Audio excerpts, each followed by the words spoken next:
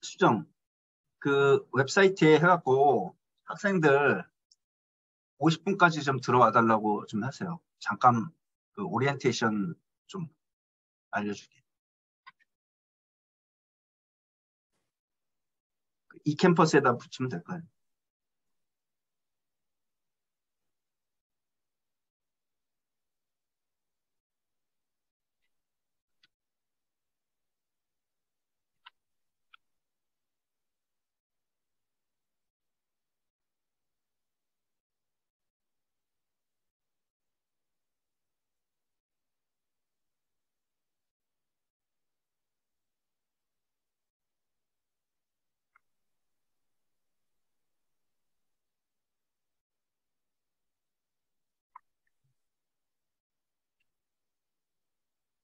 박지영 교수님 들어오셨는데 저한테 5분만 좀 먼저 할애를 좀 해주세요.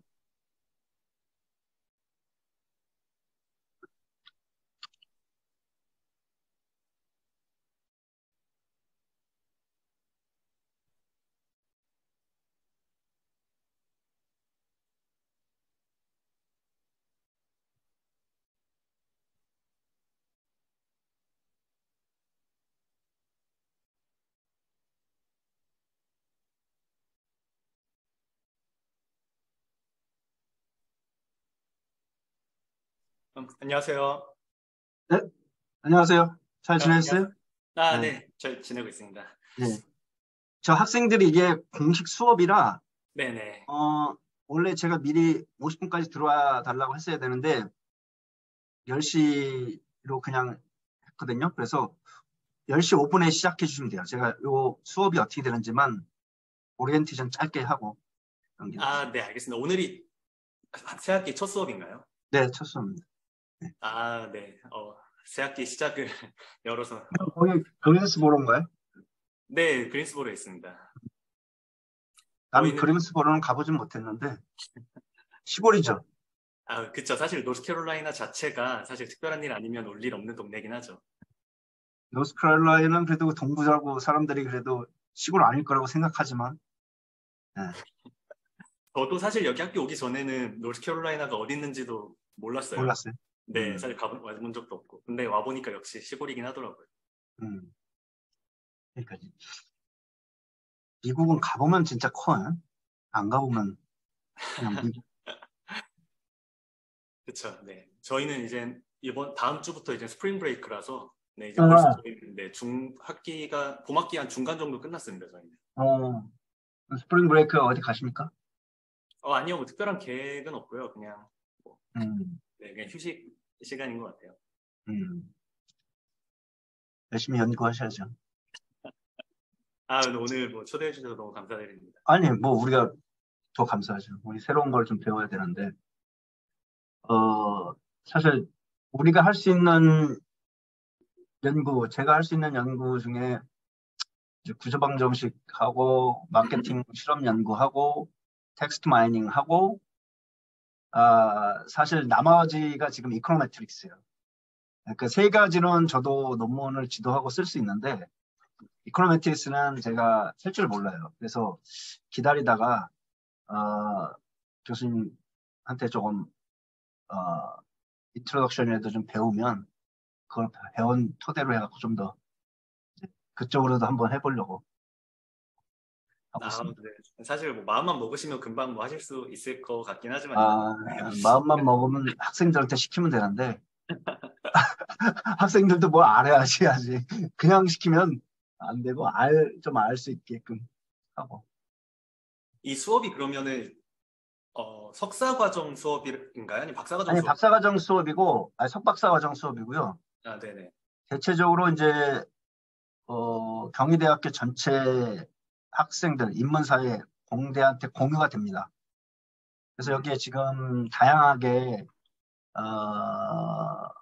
뭐 빅데이터 응용과도 들어와 있고 정치외교학과도 들어와 있고 당연히 경영학과도 들어와 있고 그렇습니다. 전자공학과도 들어와 있고. 예. 네네. 알겠습니다. 예, 이게 학점을 주기 때문에 그리고 뭐 크게 노된 건 없고 또 세미나 듣는 거기 때문에.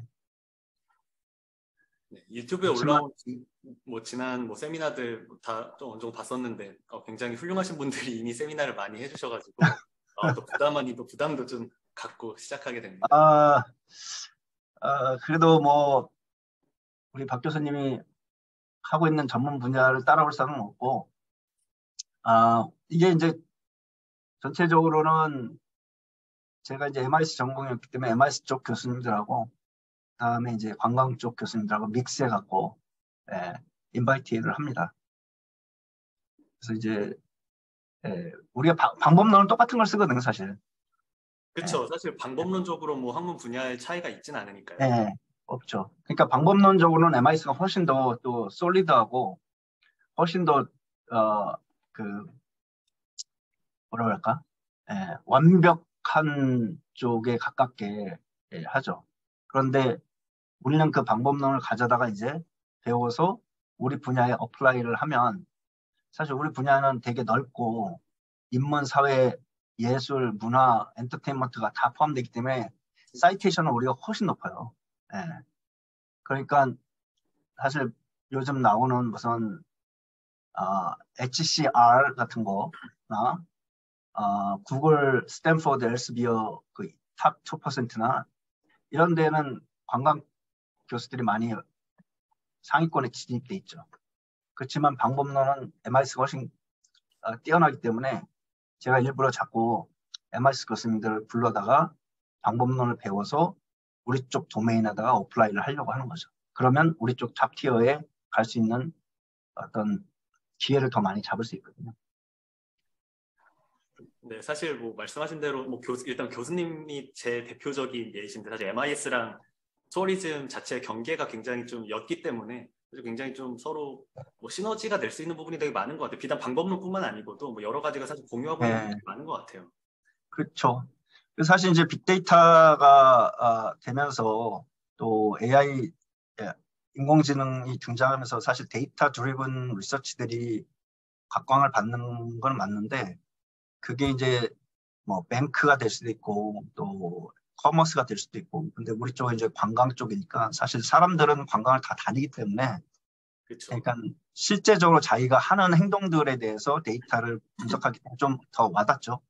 사실 뱅크나 커머스는 사실 우리가 직접 많이 그건 돈벌이는 잘 되는데 직접 해갖고 몸으로 느껴지는 건 좀 덜하죠. 그렇죠. 그래서 박지훈 교수님도 기회가 되면 저희랑 한번 TM도 투어리즘 매니지먼트가 들어가서 모르겠어요. 다른 데는 굉장히 높게 쳐주던데요. 경영학 쪽에서. 네, 그런 걸로 알고 있습니다. 네. 이미 지난 코펜하겐에서 교수님께 스마트 투어리즘에 대해서 이미 세뇌가 한 절반쯤은 됐기 때문에 저도 언젠가 그쪽으로 좀 더 익스텐션 해보려고 생각하고 있습니다. 한번 기회를 같이 한번 하시죠. 네, 너무 좋죠. 훌륭한 학생들이 있기 때문에. 자, 여기 학생 여러분 이제 세미나가 곧 시작할 텐데 수업 듣는 분들은 공이 꼭 자기 이름을 본명을 써주시고요. 그 출석 체크가 이 수업에서는 가장 중요한 게 출석 체크하고 한 페이지에 요약본 내는 게 가장 중요해요. 학점 받는데. 예, 매우 기계적으로 하기 때문에 여러분들한테 부담을 적게 드리면서 전 세계에 있는 굉장히 훌륭한 연구자들을 접할 수 있는 기회를 드리고자 이 수업을 기획했고, 또 대체적으로는 한국 분들이 오시면 여기에 한국말을 전혀 못 알아듣시는 분이 계시면 영어로 하고, 대체적으로 한국 분들이 많고 영어가 뭐 한국말도 알아듣는데 전혀 지장 없으면 뭐 더 쉽게는 한국말로 합니다. 그래서 요즘은 뭐 한국말이 또 세계적인 추세 아니겠어요? 예. 그래서 한국말로도 하고 영어로도 하고 하는데 이 과목이 그래도 영어이기 때문에 대체적으로는 영어로 하고, 여러분들이 만약 질문하거나 뭐 할 때는 한국 분한테 한국말로 질문해도 우리가 알아듣고 또 이렇게 할 수 있도록 플렉서블하게 할 겁니다. 자, 우리 학생분들, 이게 이제 정규 수업입니다. 그래서 10시에 공식적으로 세미나를 시작하는데 5분 전에 제가 먼저 들어오시라고 했고요. 저는 스마트 관광원의 구철모 교수입니다. 그래서 여러분들 이 수업은 사실 공식적인 거기 때문에 비디오를 켜주시기 바랍니다. 그 비디오를 켜야지 말씀하시는 분도 여러분들 얼굴을 보면서 인터랙션을 하면서 강의를 하고 세미나를 할 수 있습니다. 그게 사실은 에티켓이고, 줌 영상으로 끄고 듣는 거는 피치 못할 사정으로 끄고 듣는 거예요. 대체적으로 서로 공감대 있거나 서로 신뢰가 있거나 하면 어느 세미나를 하거나 어느 워크숍에 가도 다 이 컴퓨터를 켜고 합니다. 왜냐하면 상대방에 대한 존중 때문에. 근데 학생들은 그걸 잘 모르기 때문에 끄거든요. 끄고 뒤에서 그냥 소리를 들어요. 그거는 사실 발표하는 사람에 대한 에티켓이 아니고, 여러분들은 또 학생 수업이기 때문에 컴퓨터를 얼굴을 보여줘야지 출석 체크를 할 거고, 여기에 세미나로 들어오신 분들이 있어요. 그분들은 제가 강제하지 않겠습니다. 그분들은 뭐 끄고 들었더라도 뭐 어쩔 수 없죠. 자, okay, let me introduce myself. My name is Kucholmo, Professor Ku, in the Smart Tourism Education Platform. We made that name, but actually College of Hotel and Tourism Management, Kyunghee University. I launched the Smart Tourism Education Platform, and I made this international seminar program for our students for helping to understand the world-renowned research capability and researchers. And many here, the main participating students are College of Business and Tourism Discipline and some other students. But as I mentioned briefly between Professor Park Jiyong and me, actually the methodology which we apply for our tourism domain or business are all almost the same or same. So however, the methodology from the social science is much more strong and solid and rigid in business department. There's a reason, because the College of Business, actually, they have been begun 100 years ago from psychology and sociology. So that's why the methodology is so rigid and strong. However, tourism discipline is many begins at the end of the 1960 and 1970 because of growth of economy, and usually tourism management and tourism domains they are focused on operation of hotel and tourism industry rather than academy itself. But however, with the developing of the economic and with the developing of the industry, with the diversity, the convergence between tourism and business and other engineering department, and tourism absolutely we need to develop our methodology for understanding causality of tourism behavior and experience. That's why I mainly invite several discipline professors from all over the world. So this course is a very good opportunity for you to expose world level research status. Okay, as I sharing the list of presenters during this semester, we are invited all over the world. So please do not miss the chance. And from now on, I am introduce Professor Park Jiyong briefly, and he, let me focus.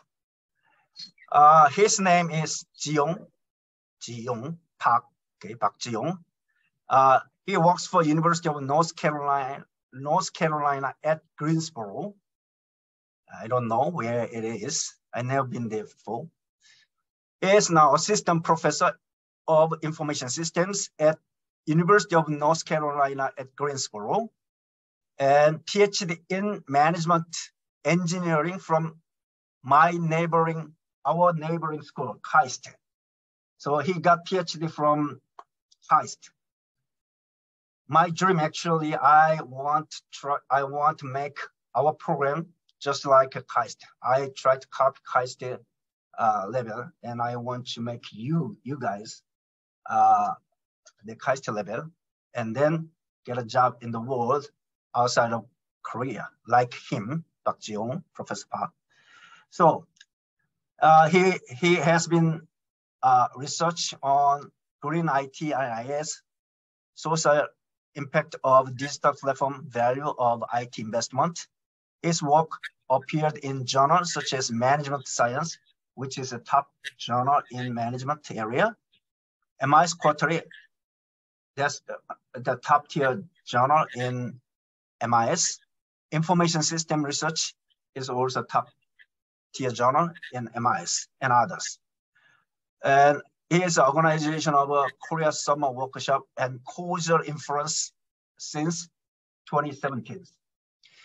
So actually the reason why I invited him for this seminar, he has been doing his research seminar since 2017, and very popular lecture, and almost all MIS researchers are really highly interested in his lecture and very like his lecture.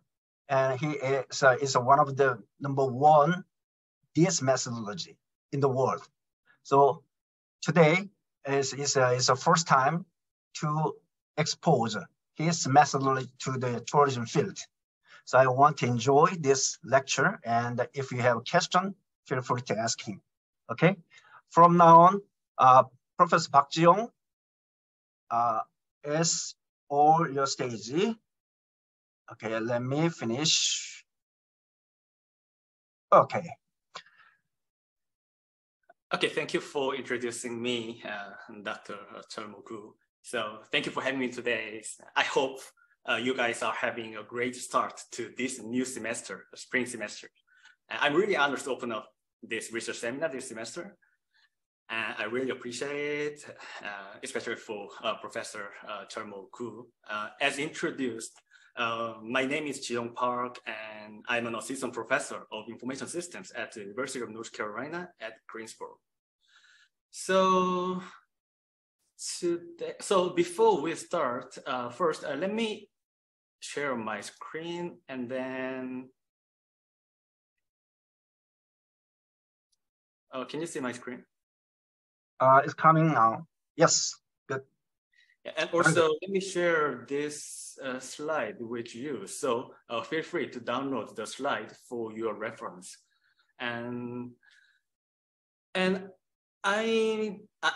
gonna I'm gonna present today's talk in English, but feel free to ask in either English or Korean, whichever you feel comfortable. So, and if you have any questions about something outside of today's talk, and then I'm gonna also answer to your questions in Korean as well. And if you have any question, please feel free to interrupt me anytime in the middle of my presentations, okay? And also, so when I present, when I talk, I might not be able to monitor the chat room. So please turn on your microphone if you have questions, okay? All right, so in the following 2 weeks, I will be talking about the causal inference frameworks and methods. So before moving on, let me briefly introduce myself. So as Dr. Gu already introduced, I've spent 6 years in Hongren, right next to the Gyeonggi University for my PhD at KAIST. And ever since I worked in the US, and I work in the MIS area. And in particular, my research interest is how information systems and technologies can contribute to the society with a particular focus on environmental sustainability and social outcomes such as employment and job security. So however, so today I'm gonna focus on the research methodologies that can be applied to any other field. So not to mention the tourism, but so the methodologies I'm gonna talk about today is very universal, enough to be applied to any other area. And indeed, I have organized the summer workshops on causal inference for 6 years. It was initiated in 2017 as an internal workshop at KAIST when I was a 3rd-year doctoral student. And now, since COVID, it has moved to online, and in recent years, it has received increasing attention across different disciplines.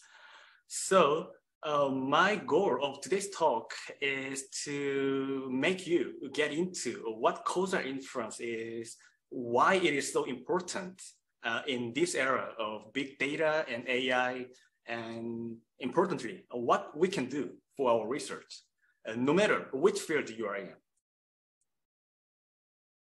And because of those workshops, actually, I happen to have another job, like a YouTuber. So you can find the whole seminar videos there on this YouTube channels, which is called 인과추론의 데이터 과학.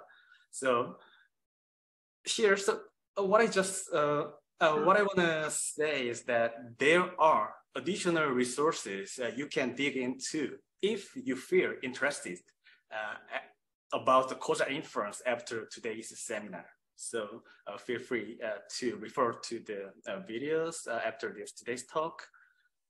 There are about 100 videos on the YouTube, which means that the causal inference contains a wide range of content. So it is not easy to deliver everything about the causal inference in a couple of hours. So this week and next week, I'd like to focus more on the basic concepts of causal inference, and I'd like to introduce several powerful tools you can apply for your research. So before moving on, let me ask a very basic question. What is the cause and effect? Is there anyone who wants to answer this? Take it easy. It is very, very simple question. Okay. Cause and effect. After I listening your lecture and I become intelligent.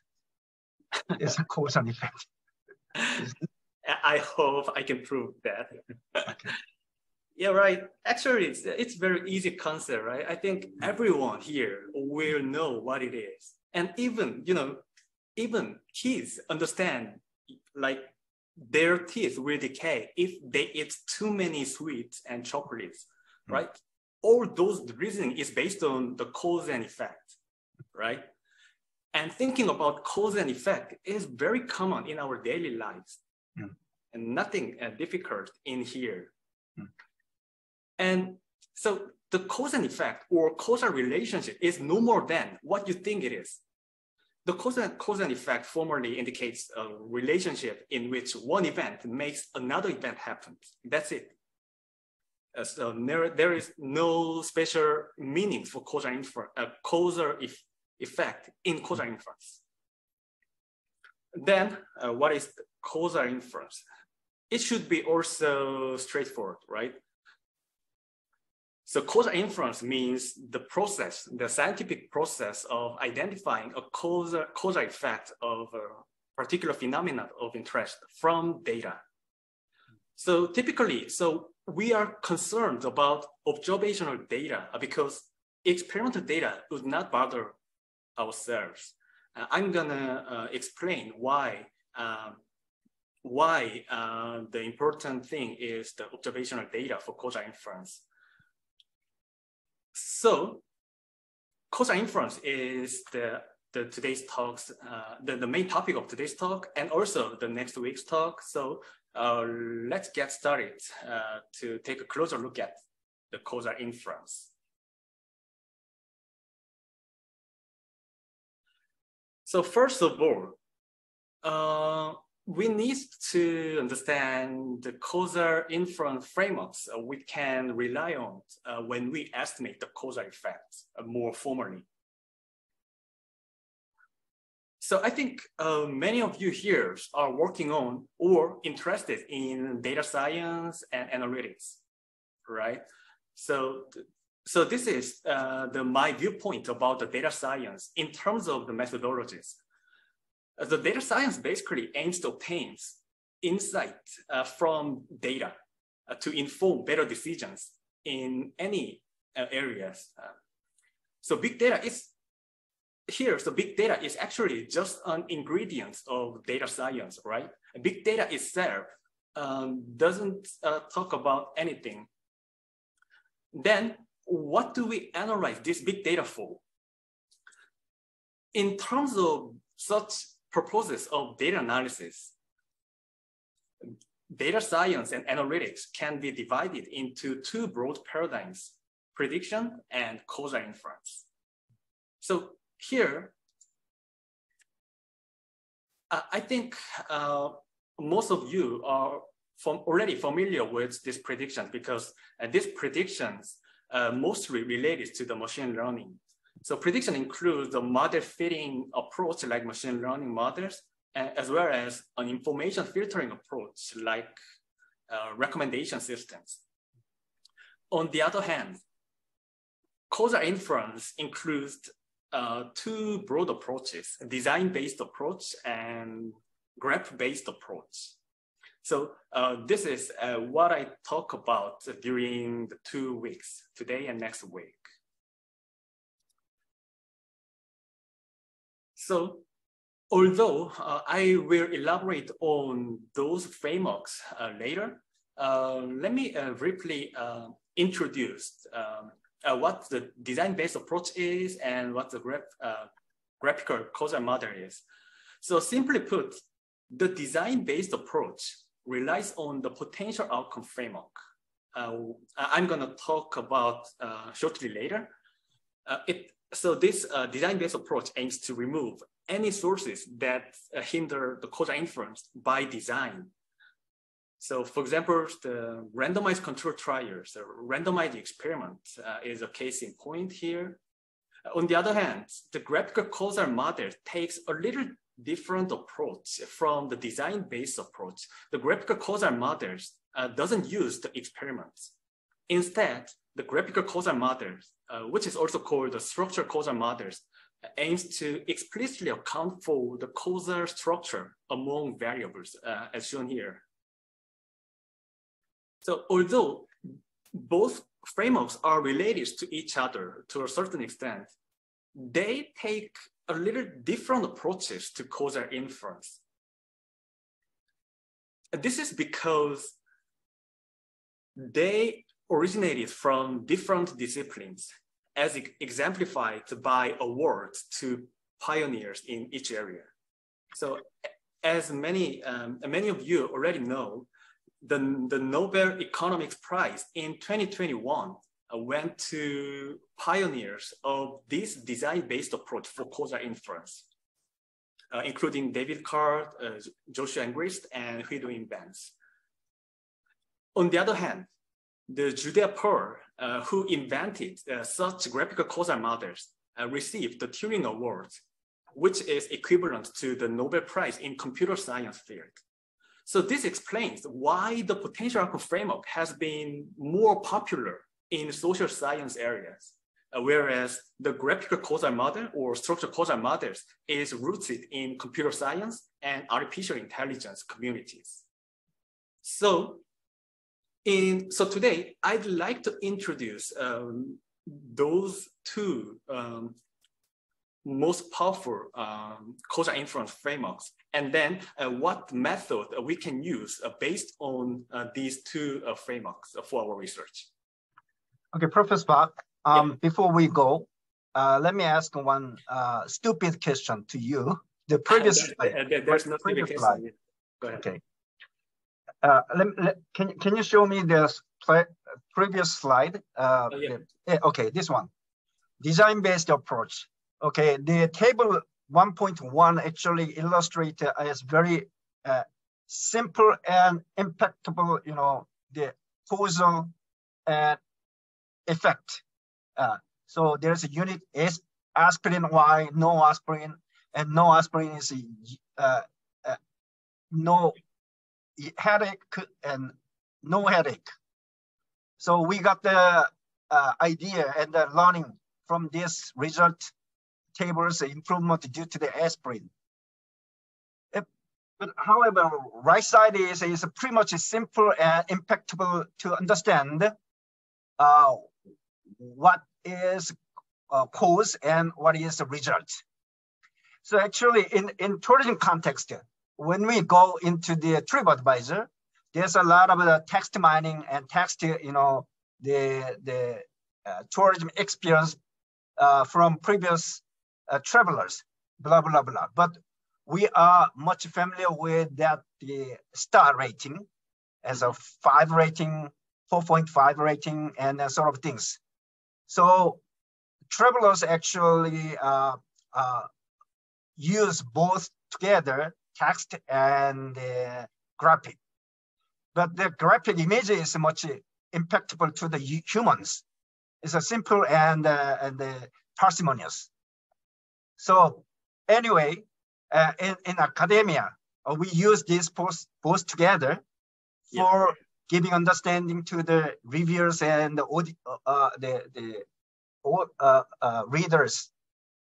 So what do you think? At this moment, for human beings, which one is much more impactful to the consumers and reviewers? But actually, when I writing a proposal, I always address to my student, PhD students, use together. One is table, another is a figure. So figure much more feel like something there, and table is much more is academic and scientific result. So it's much more like there is something there. So what do you think? It's a stupid question. And no, actually, that's a very fundamental and very important question, because recently there has been a lot of debate about which approach is better. Potential outcome framework is based on the econometrics, and graphical-based approach takes another different approach. So there have been many debates and arguments about the econometric versus structural causal models. But at this point, both approaches have been developed in parallel because they have the pros and cons actually. So for example, such design-based approach has been known to have strengths in terms of the policy design that involves some intervention design. So let me annotate here.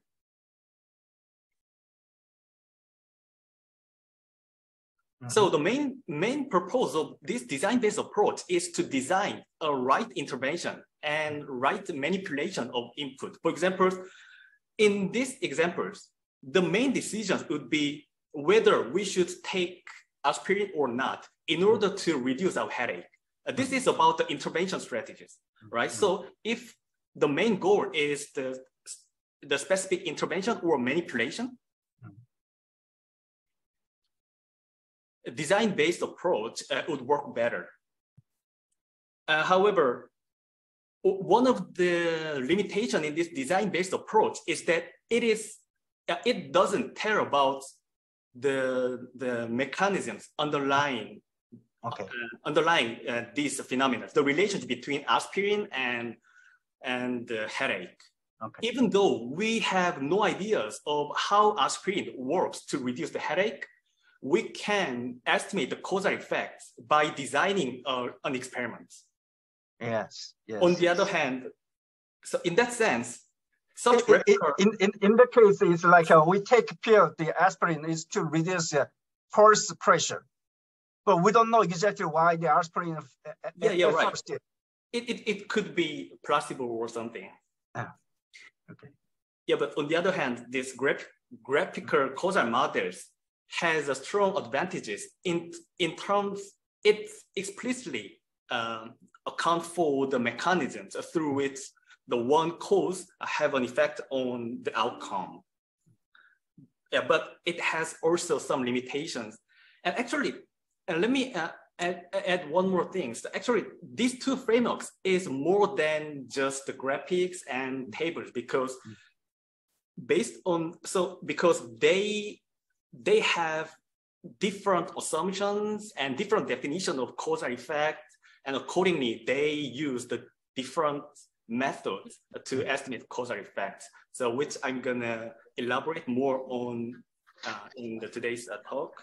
Okay, thank you. But still, these two methods are not exclusive to each other because these days econometrics has begun to adopt the graphical causal models, and at the same time, the computer scientists and AI researchers also adopt some econometric approaches. So they seem to converge to each other to a certain extent. So that's why I believe that it is important to understand both approaches and understand the pros and cons of different approaches.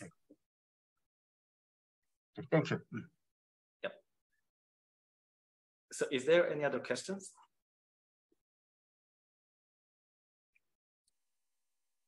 Okay, so just like Dr. Gu asked, so if you have any questions, just feel free to interrupt me and stop me anytime.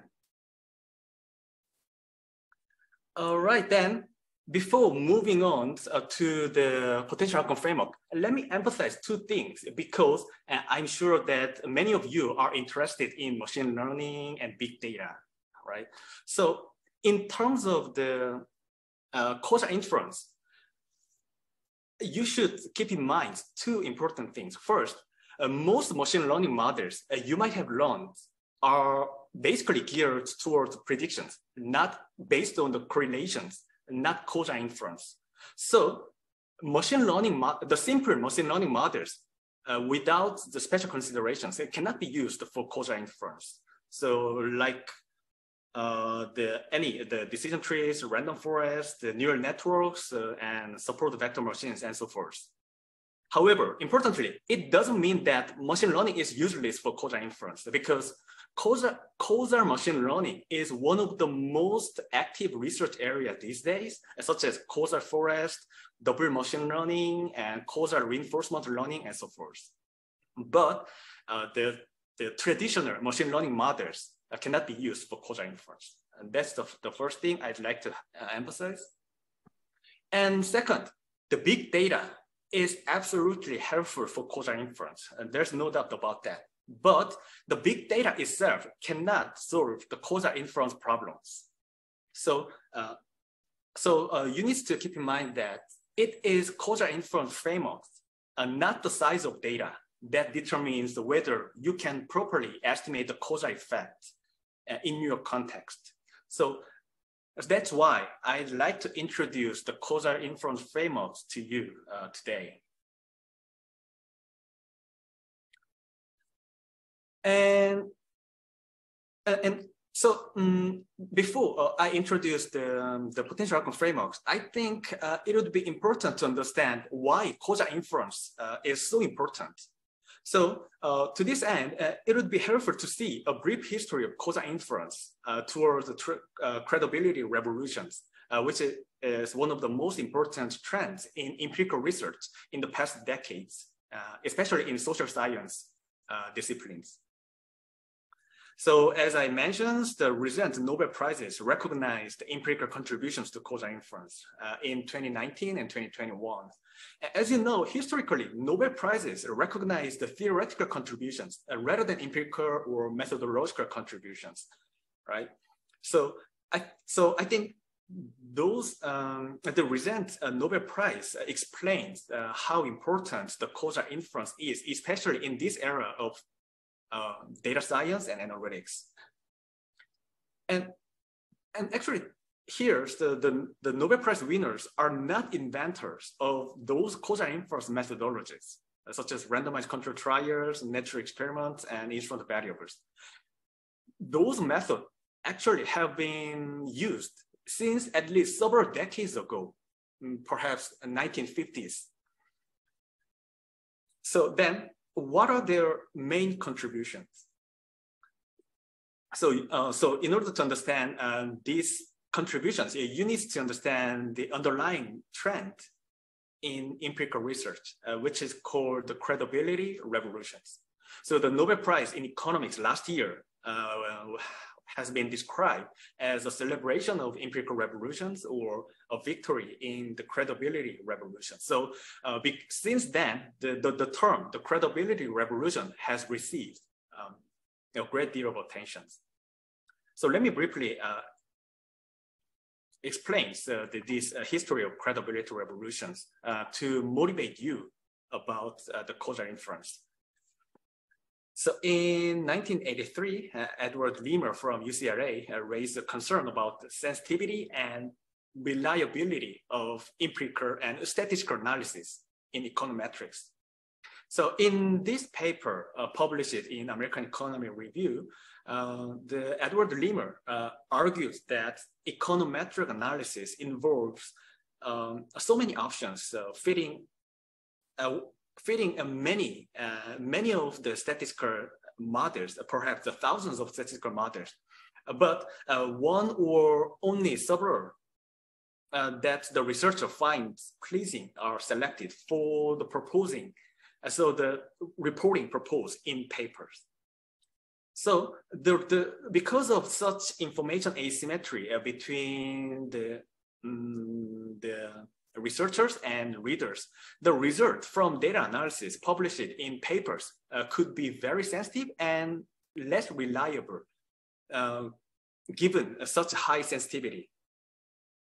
So when this paper was published, there was an intensive debate on the validity of the data analysis. So many papers adopt about with the validity of the data analysis to reveal the causal relationship, because we could get very different results with different models and different results and different samples.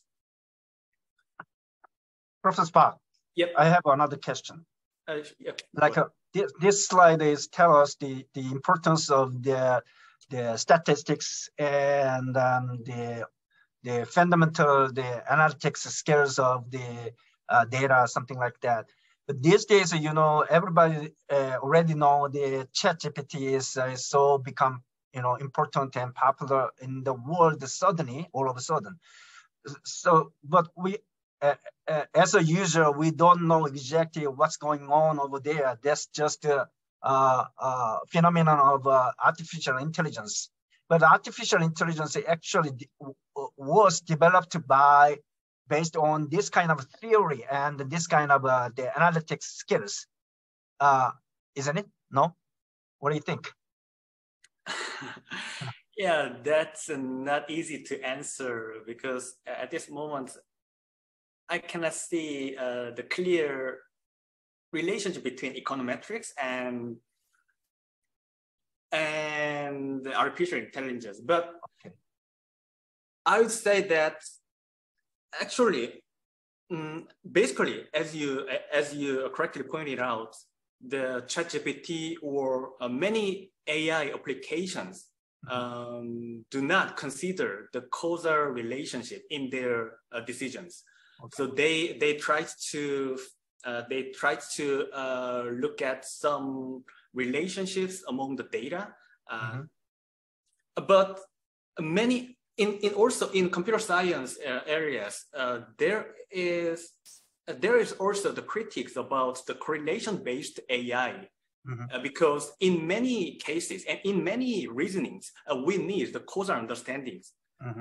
So that's why recently there has been some trends in causal machine learning and causal representation learnings or something. So these days, the recent researchers try to integrate the causal inference method into the AI and machine learning method. So I believe that causal inference will play a very important role in future AI applications. But still, I totally agree with you that the recent AI applications do not consider the causal relationship. So that's why the current AI applications have limitations to be applied in important decision makings at this point. Okay, thank you. All right, then let me continue from here. Okay, so the credibility revolution. So since these critics, after about 30 years. In 2010, the Joshua Ingres from MIT, who is also a Nobel Prize winner in 2021, wrote another famous paper arguing that these lemurs complaints no longer seems justified recently. In the past few decades, there have been a lot of important methodological advances, which allows us to establish a more rigorous and more reliable, more credible causal relationship from data analysis. So because of this paper, people call this trend, this mega trend in empirical research, credibility revolutions. So let me show you some trends and some graphs that demonstrate the credibility revolutions, especially in economics field. First of all, the use of the randomized control trials or randomized experiments had remained very low, even in economics until 2005. But you can see that it has been rapidly increasing since 2005.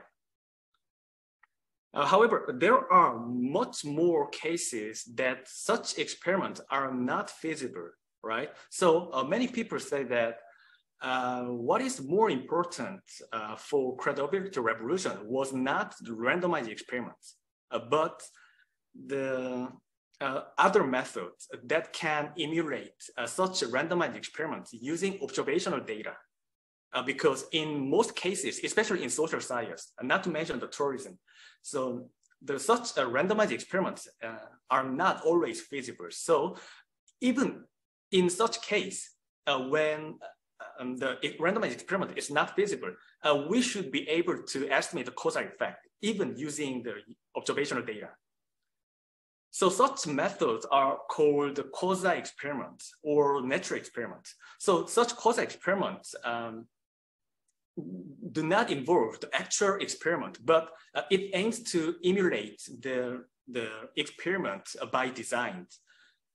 So here, the all method described here plays a central role in empirical research for causal inference, as including difference in differences, instrument variables, fixed effects, regression discontinuity, matching, and synthetic control.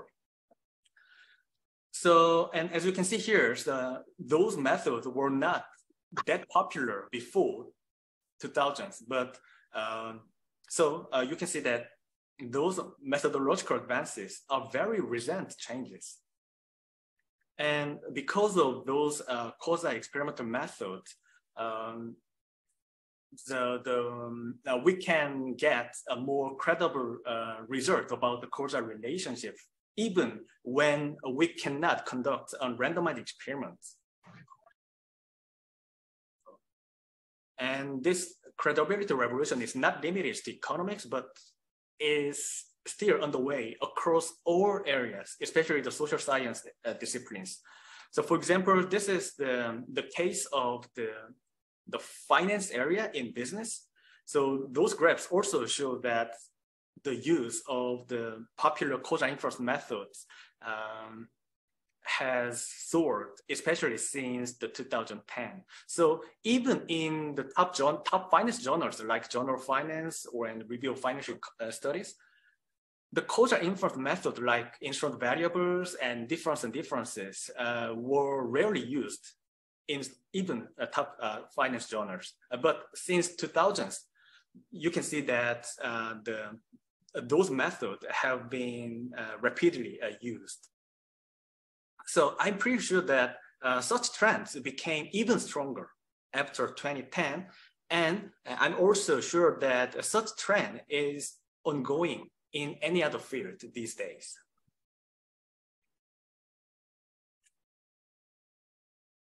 All right, then. So now we understand the current trend towards causal inference that aims to estimate the causal effect using data, especially the observational data without actual experiments. However, why it is so important? Actually, you might think that the estimating a relationship between two variables is not that difficult. For example, so let's say we regress. Let's say we regress y on x like this. And is it so easy to estimate the causal relationship between x and y using this beta in the regression coefficient? So long story short, this regression coefficient cannot represent the causal effect without any assumptions. I'm going to explain why it is the case. And so before going into the causal inference methods, so I think it is very important to understand why causal inference is so challenging, even though it seems very easy in real life, in daily life. Because we don't have much difficulty in thinking about the causal relationships in daily life, right? And we can easily estimate the relationship between the two different variables using regressions like this.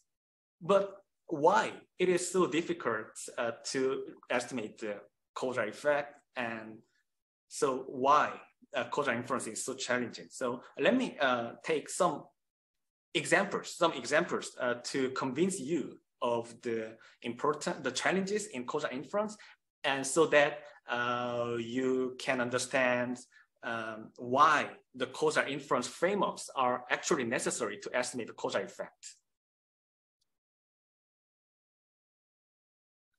So I think many students here have already heard of this popular quote: correlation does not causation. So it's very simple, right? And I think here the correlations indicates that just a co-movement in the same directions or the opposite directions. And the causation indicate the cause and effect. So there is nothing special meaning here. So this means exactly the same as what you understand this sentence is. So let's see some examples of correlations and causations. So according to this trend, so does more iPhone use cause more people die from falling down the stairs? Or does watching sports games reduce your weight? So is the watching sports games helpful for your diet? Or do people who visit Orlando Universal Studios purchase new cars? So actually, according to these graphs, the data itself seems to support those arguments, right? But I think no one here would agree with this. So from these examples, you might think that it is not difficult to distinguish between correlation and causation because it sounds very trivial. It sounds very straightforward, right? We can easily think that this is not causation, but correlation. Okay. But the reality is that, so the thing is that the reality is much more complex than such simple examples, especially in your research context. So I'd like to suggest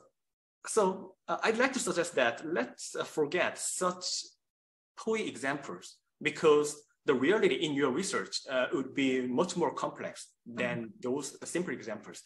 So, and it would be much more complex and much more nuanced to distinguish between correlation and causation in reality.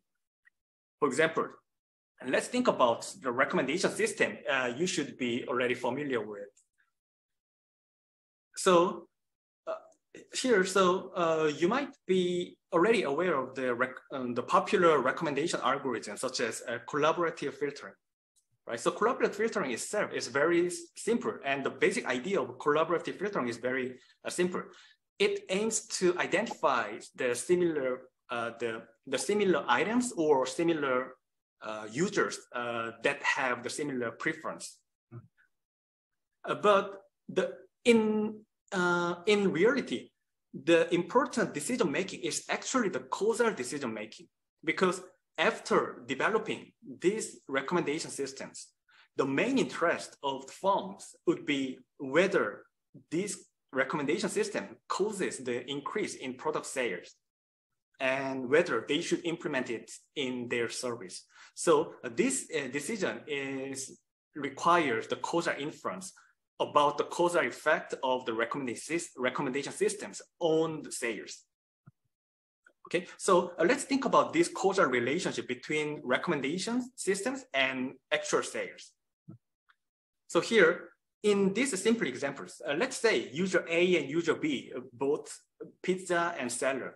So the simple collaborative filtering algorithms would recommend the Coke that user B already bought to user A because according to, so as you can see here, they have similar preference, right? This is the basic algorithm of collaborative filtering, right? And then let's say the user A actually purchased the Coke after this recommendation.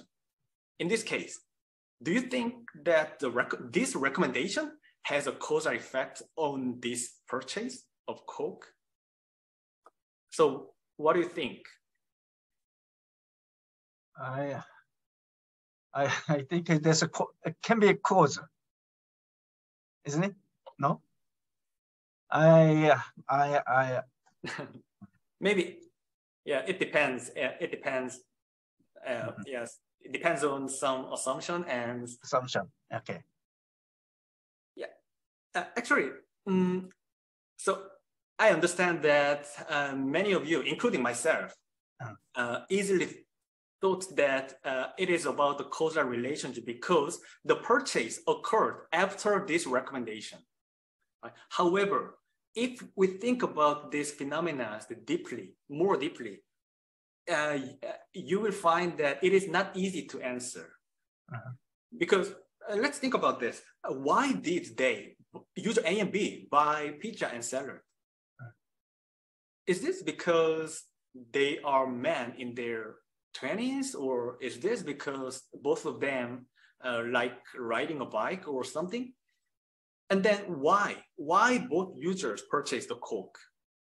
It might be because having pizza and Coke together is a very popular option, like chicken, a combination of chicken and beer, or the samgyeopsal and soju. So if this is the case, user A would purchase the Coke even without the recommendation, right? Because user A and user B have the similar characteristics, and both of them also like the combination of pizza and Coke. So even in the absence of this recommendation of Coke, I think many of you also purchase a Coke when you have the pizzas. In this case, can we say this is caused by this recommendation system? It is not easy to say that. And in social science, such phenomena have been explained by homophily, or the tendency for people to seek out or to be attracted to those who are similar to themselves. So simply put, think of your friends. You and your friends may share some interests, and you may have similar preference. So your friend may like what you like. So you and your friend may purchase the similar items or the same items just because you and your friend have similar preference. And this purchase is not caused by your friend's recommendations, right? You just bought some items because of your purchase, and your friend just happened to purchase the same item because of her own preference, which is similar to yours. And this is not a causal effect, but just correlation between you and your friend. This is exactly the same for recommendation system. You would have your own style and your own preference. So you may purchase the similar items that just happen to be recommended because of the similar styles of the items. And this is not because of the recommendation systems, right? So such a phenomena is called homophily. So homophily can be defined person to person or item to items, as shown here. At the same time, the peer effect or social influence can also work at the same time, right? For example, you may purchase an item because of your friend's recommendations, or you can purchase, so the user A might purchase Coke because of that recommendations. And then if this is the case, this is the clear causal effect, because you did not purchase that item without this recommendation. So conceptually, it is not that difficult to distinguish between the homophily and peer effect, or correlation and causation. However, how can we distinguish between them using product sales data? Unfortunately, it would be difficult. So here, in reality, we are able to observe only product sales data by users. So we know which user purchased which items, but we don't know why they purchase items. Right? So we don't know whether the purchase by friends was just because of the similar preference or homophily, or such purchase was caused by actual recommendation by their friends. The data doesn't tell us about the reasons and the mechanism. So that's why it is not easy to distinguish between causation and correlation only using data. Dr. Park. Yep. Let me replace this slide to our tourism context. Look, here I am, and here you are. We are similar professors, men. The different thing is age gap probably, and other stuff as well. But based on one is same gender, another is same job, and go to the Rome, or London. Mhm. That is can say similar preference. Is it possible? Or a lot of the girls, they are posting their pictures on their preference site into their Instagram, and another their friends also similar behavior happened. So there is a similar preference. We can say social homophily. Yeah. I think this context can be applied exactly the same to the tourism context as you described.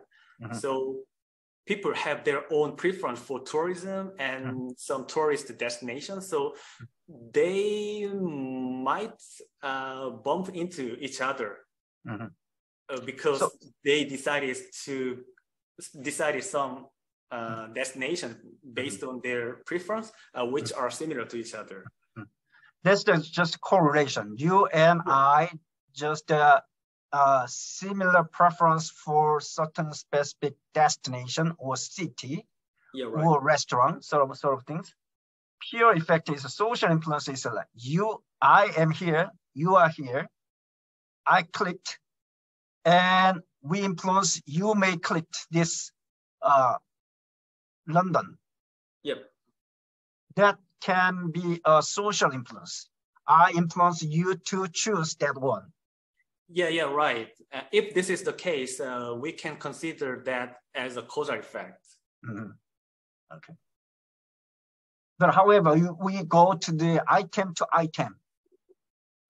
We are focusing on so far travelers and humans, but you say the item to item. Here's the item. These days I am climb the mountains. I purchase a lot of the mountain gears and sort of things, and swimming gears as well. Is it related? Non-related. It's totally the opposite side. But I choose two different sides. It's non-related actually, but similar attractiveness to one person. What do you think?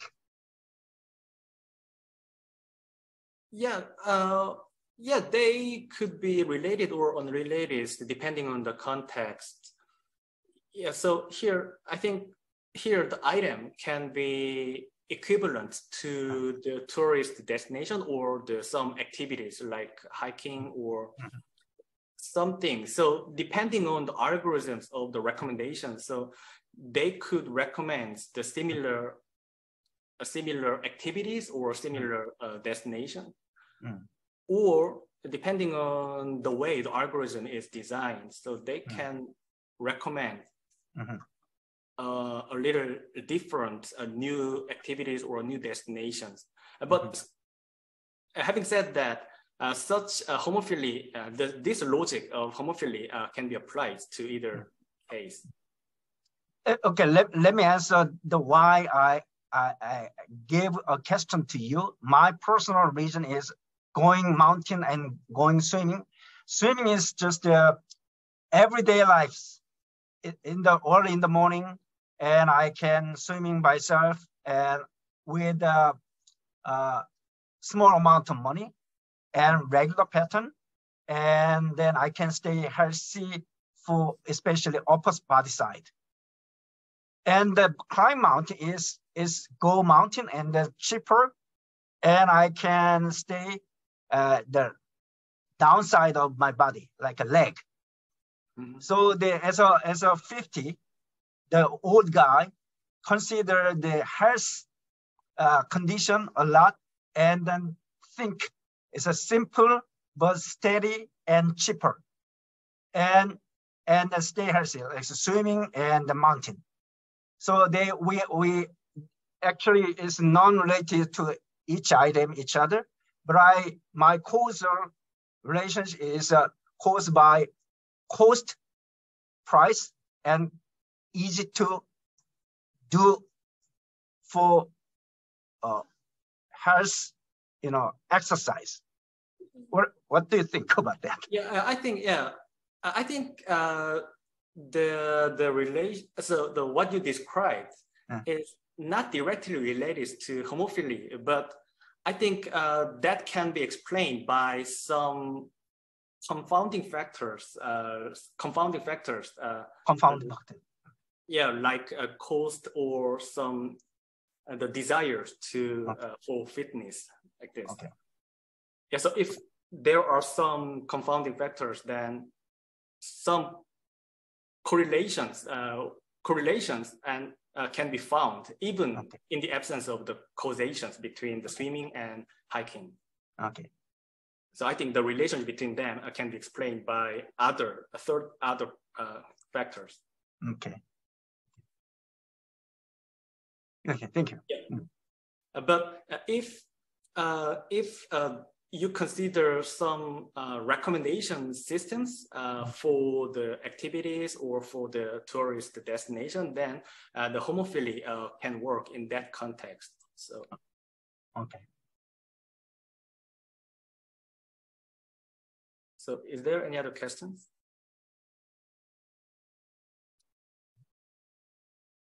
You can ask to him in English or in Korean, doesn't matter.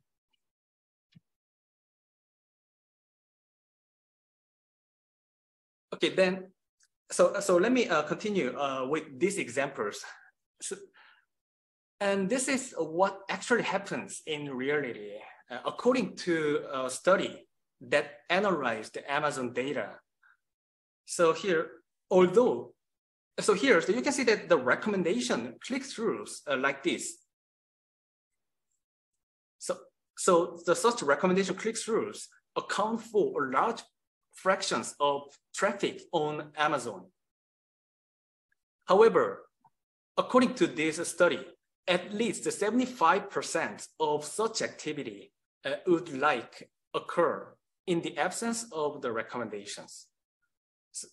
So in other words, so if the Amazon analyze the data, the sales data, and then they might conclude that the recommendation systems really work well. But about the 75% would occur even without the recommendation systems. In other words, the user A are likely to purchase the Coke even in the absence of the recommendations, which is not the causal effect.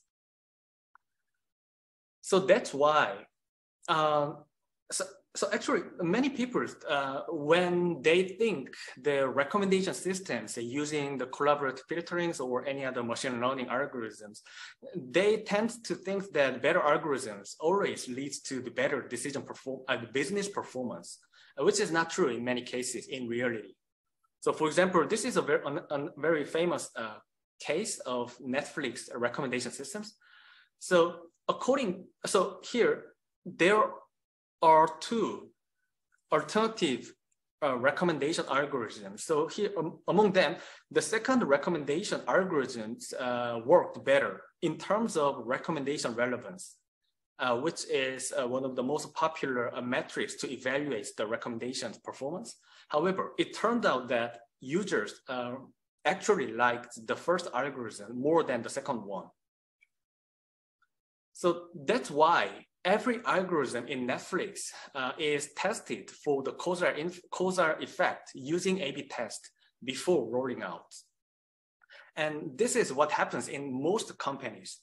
In most companies, especially IT companies, have their own platform for A/B test. So as you can see here, algorithm development, recommendation system, machine learning, or AI applications. Such algorithm development is not enough in the real world decision makings. So those algorithm development should be accompanied with the causal inference, and they should be tested in a causal manner like this in order to determine whether we should implement and we should apply such algorithm in service in reality.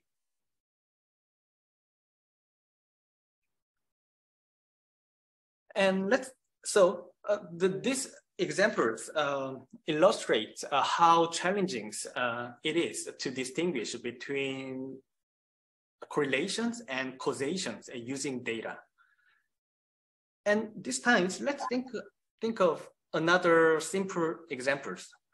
So let's think about the relationship between the pet companion animals and depression. So do you agree that adopting pet companion animals causes the increase or decrease in depression? So what do you think about the relationship between pets and depression? I don't know, but it's not a depression. It's for a social trend, isn't it? Yeah, right. There should be so many factors Okay. that leads to depression.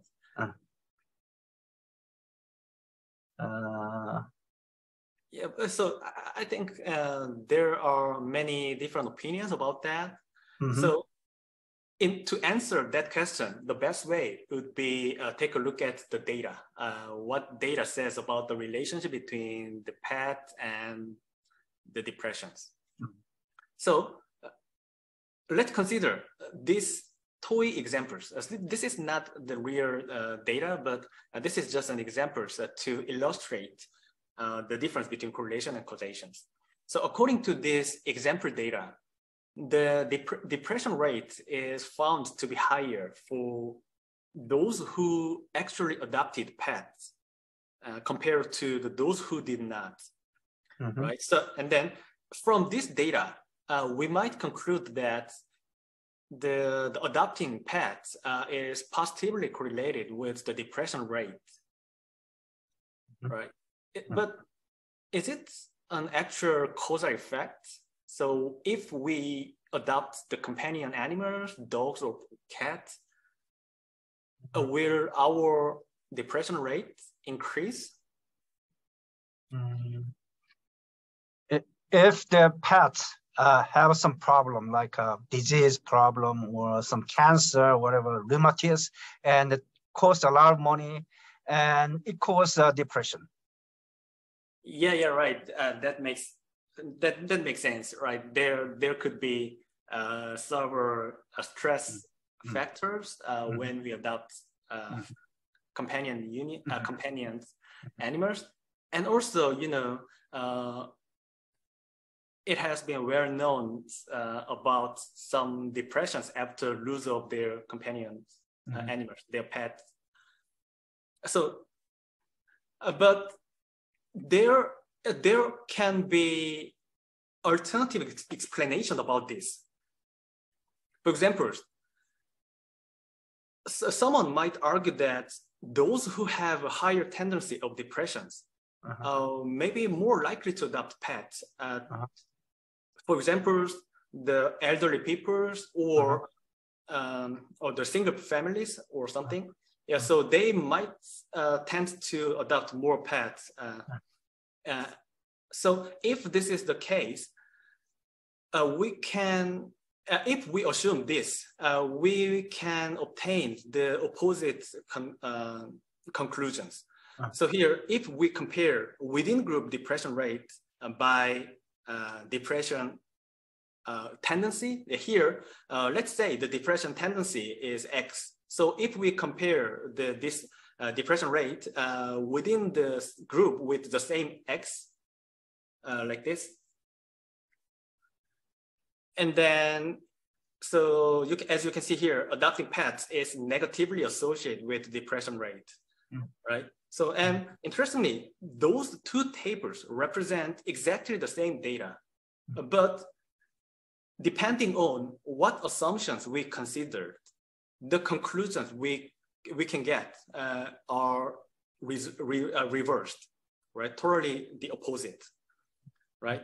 So this is a typical example of Simpson's paradox. So Simpson's paradox means that the relationship in total populations is different when the population is divided into subgroups. So when we take a look at the populations, so we can see the positive relationship between the the PET and differential rate. But once this population is divided into the two groups, the high depression group and low depression group, then we got the opposite conclusions about the relationship between PET and depression rate.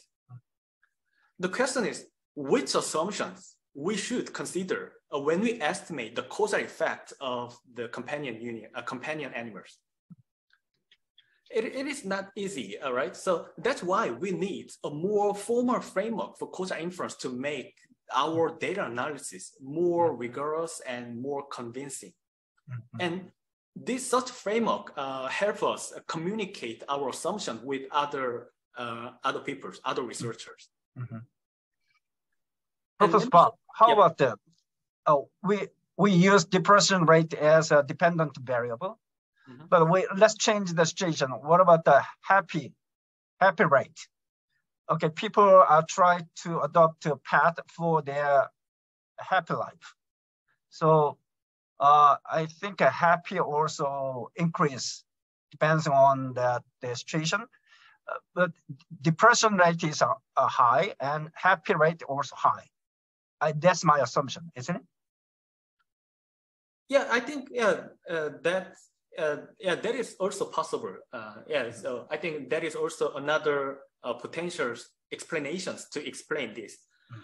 But the what I want to say is that the assumptions different researchers have can be different. In this case, that is your assumption and this is my assumption, but there's no way to prove which assumption is better in this using data. That's the main problem. Different people have different assumptions, but there is no way which assumption is right in data, because data itself doesn't tell about what assumption is right. But psychologically, people tend to adopt path as for their individual life, especially alone and lonely and friendship sort of things. There is much more to the positive side of the path, keeping. So if we highlight the selling point positive side, like increasing the your happy moment rather than depression rate, if you highlight like cause a lot of trouble and money and sadness if you lose sort of things.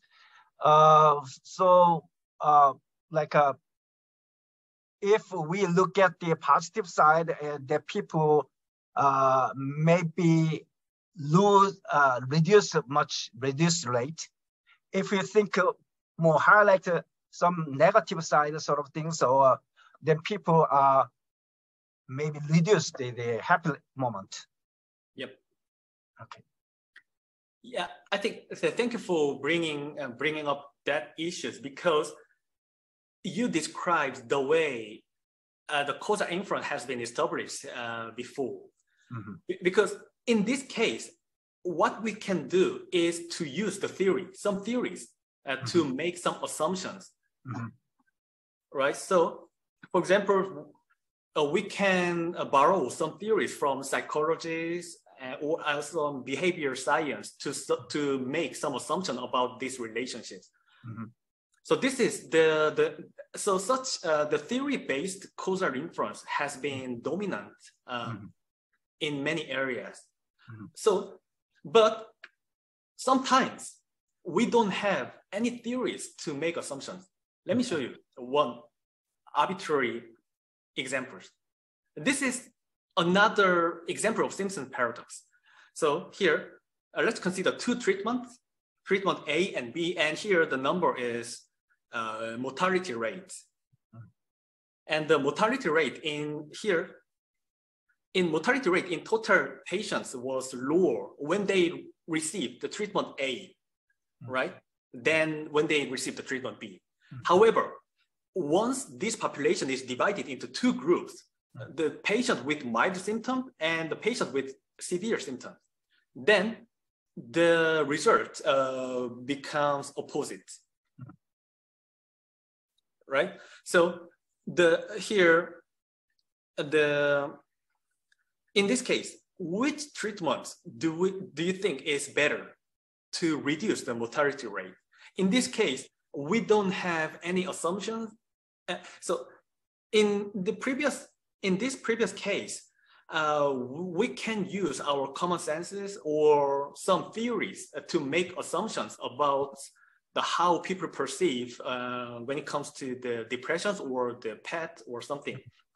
But in this case, we cannot use our common sense or theory to make any assumptions here, right? If we focus on the subgroups, then we should treat B, because the treatment B has the lower mortality rate, which is the better outcome, right? However, if we focus on the total population, we should choose the treatment A, which has the lower mortality rate. So here we cannot answer these questions without the formal causal knowledge about these phenomena. So for example, so we can consider the two causal structures in this case. So here, so let's say this treatment as T, and let's say this symptom as S, and let's say this mortality rate is outcome as Y. Then we can consider two alternative structures that leads to such data. First, so T is our treatment and the Y, mortality rate, is our outcome. Then, so the symptom might be determined by, so let's consider this. Sometimes doctors determine which treatment should receive depending on the patient's symptom. In this case, the treatment is determined by the symptom, right? And then for sure, the symptom might be related to the outcomes, the mortality rate, right? So this is the first causal structure we can consider. And alternatively, we can also consider another causal structures, like, so depending on the treatment, patients may have different symptoms, right? If the treatment itself has some effect to relieve some symptoms, like this. So the thing is that depending on these causal structures, we will have the different conclusions about the treatment. So as I described, Okay, so if the treatment was determined depending on the symptoms, then at this point, it is not easy to explain how to calculate these numbers. But here, so what I want to say is that the actual causal effect depends on what causal structures we assumed. So in these causal structures, we should, the treatment B is more preferred because treatment B has the lower mortality rate, considering this causal structure. On the other hand, let me see. Okay, so on the other hand, if the treatment determines the level of symptom, then treatment A should be more preferred. So what I want to say here is that decision making from the same data depends on the causal structure and the way the data was generated. So without such causal knowledge, we cannot make any decision makings in this case. So that's why it is important. To understand the causal framework that helps us determine which causal structure is better in a specific context and how to estimate the causal effect in a specific context. Okay. So that's what I'd like to explain more later. And interesting. I have another example, but because of time limit, let me skip this example. So,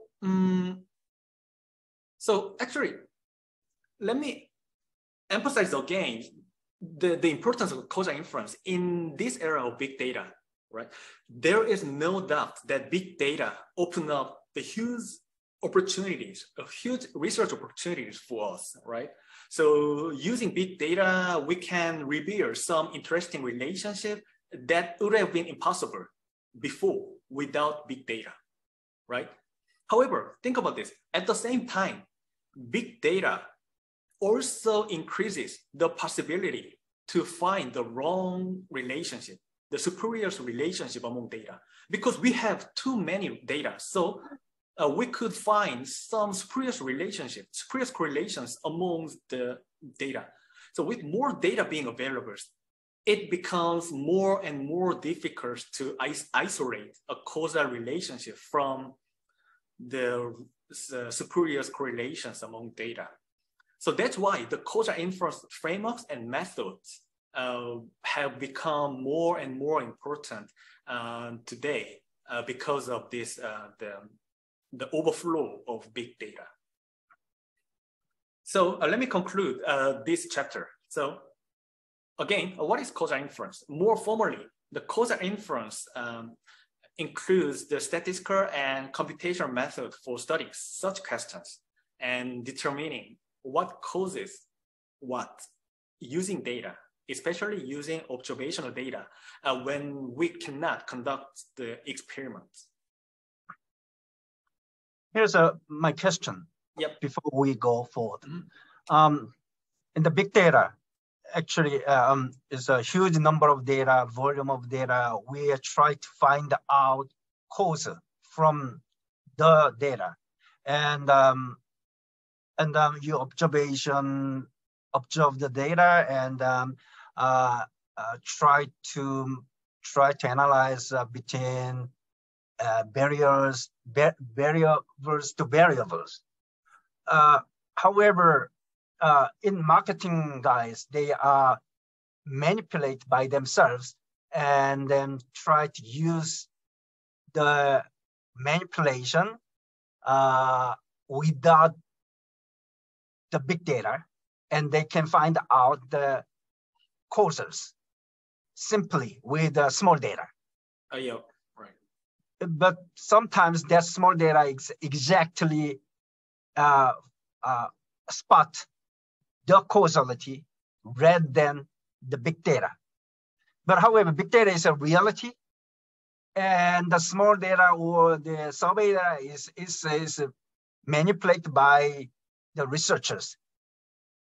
That's the big difference. So as a researcher, what do you think? Still the survey-based marketing experiment is powerful because they find out causality exactly.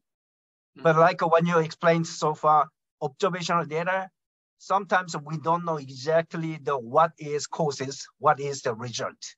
Result can be causes, cause can be result. What do you think of my argument?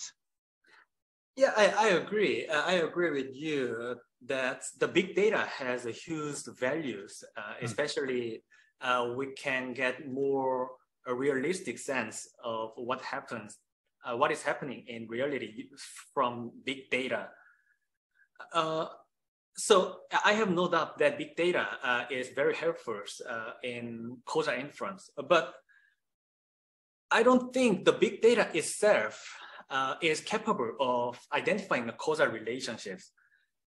The ability of big data to estimate the causal effect depends on the what variables can be controlled for. So big data means that we could have a wider range of variables so that we can control more and more factors to identify the causal effect or something. But yeah, so in that sense, the big data absolutely helps to estimate the causal effect. But at the end of this slide, maybe I will talk more about next week. I'm gonna introduce some how to select the control variables from big data based on the causal inference framework. Okay. So big data still powerful, but my argument is that if big data is based on the causal supported by the causal inference framework, and then it will become even more powerful. Okay. in revealing some relationship between variables. Okay. Yeah, but without such a framework, it is not easy to argue for the causal relationship between even with big data, we cannot observe everything that affects some phenomena, right? Even if we have several hundred variables or thousands of variables, we cannot be sure that those variables can perfectly 100% explain some phenomena, right? In that case, some formal framework can help to reduce the possibility of the spurious correlation and confounder. So that would be very helpful. Okay. Yeah, thank you for asking that questions.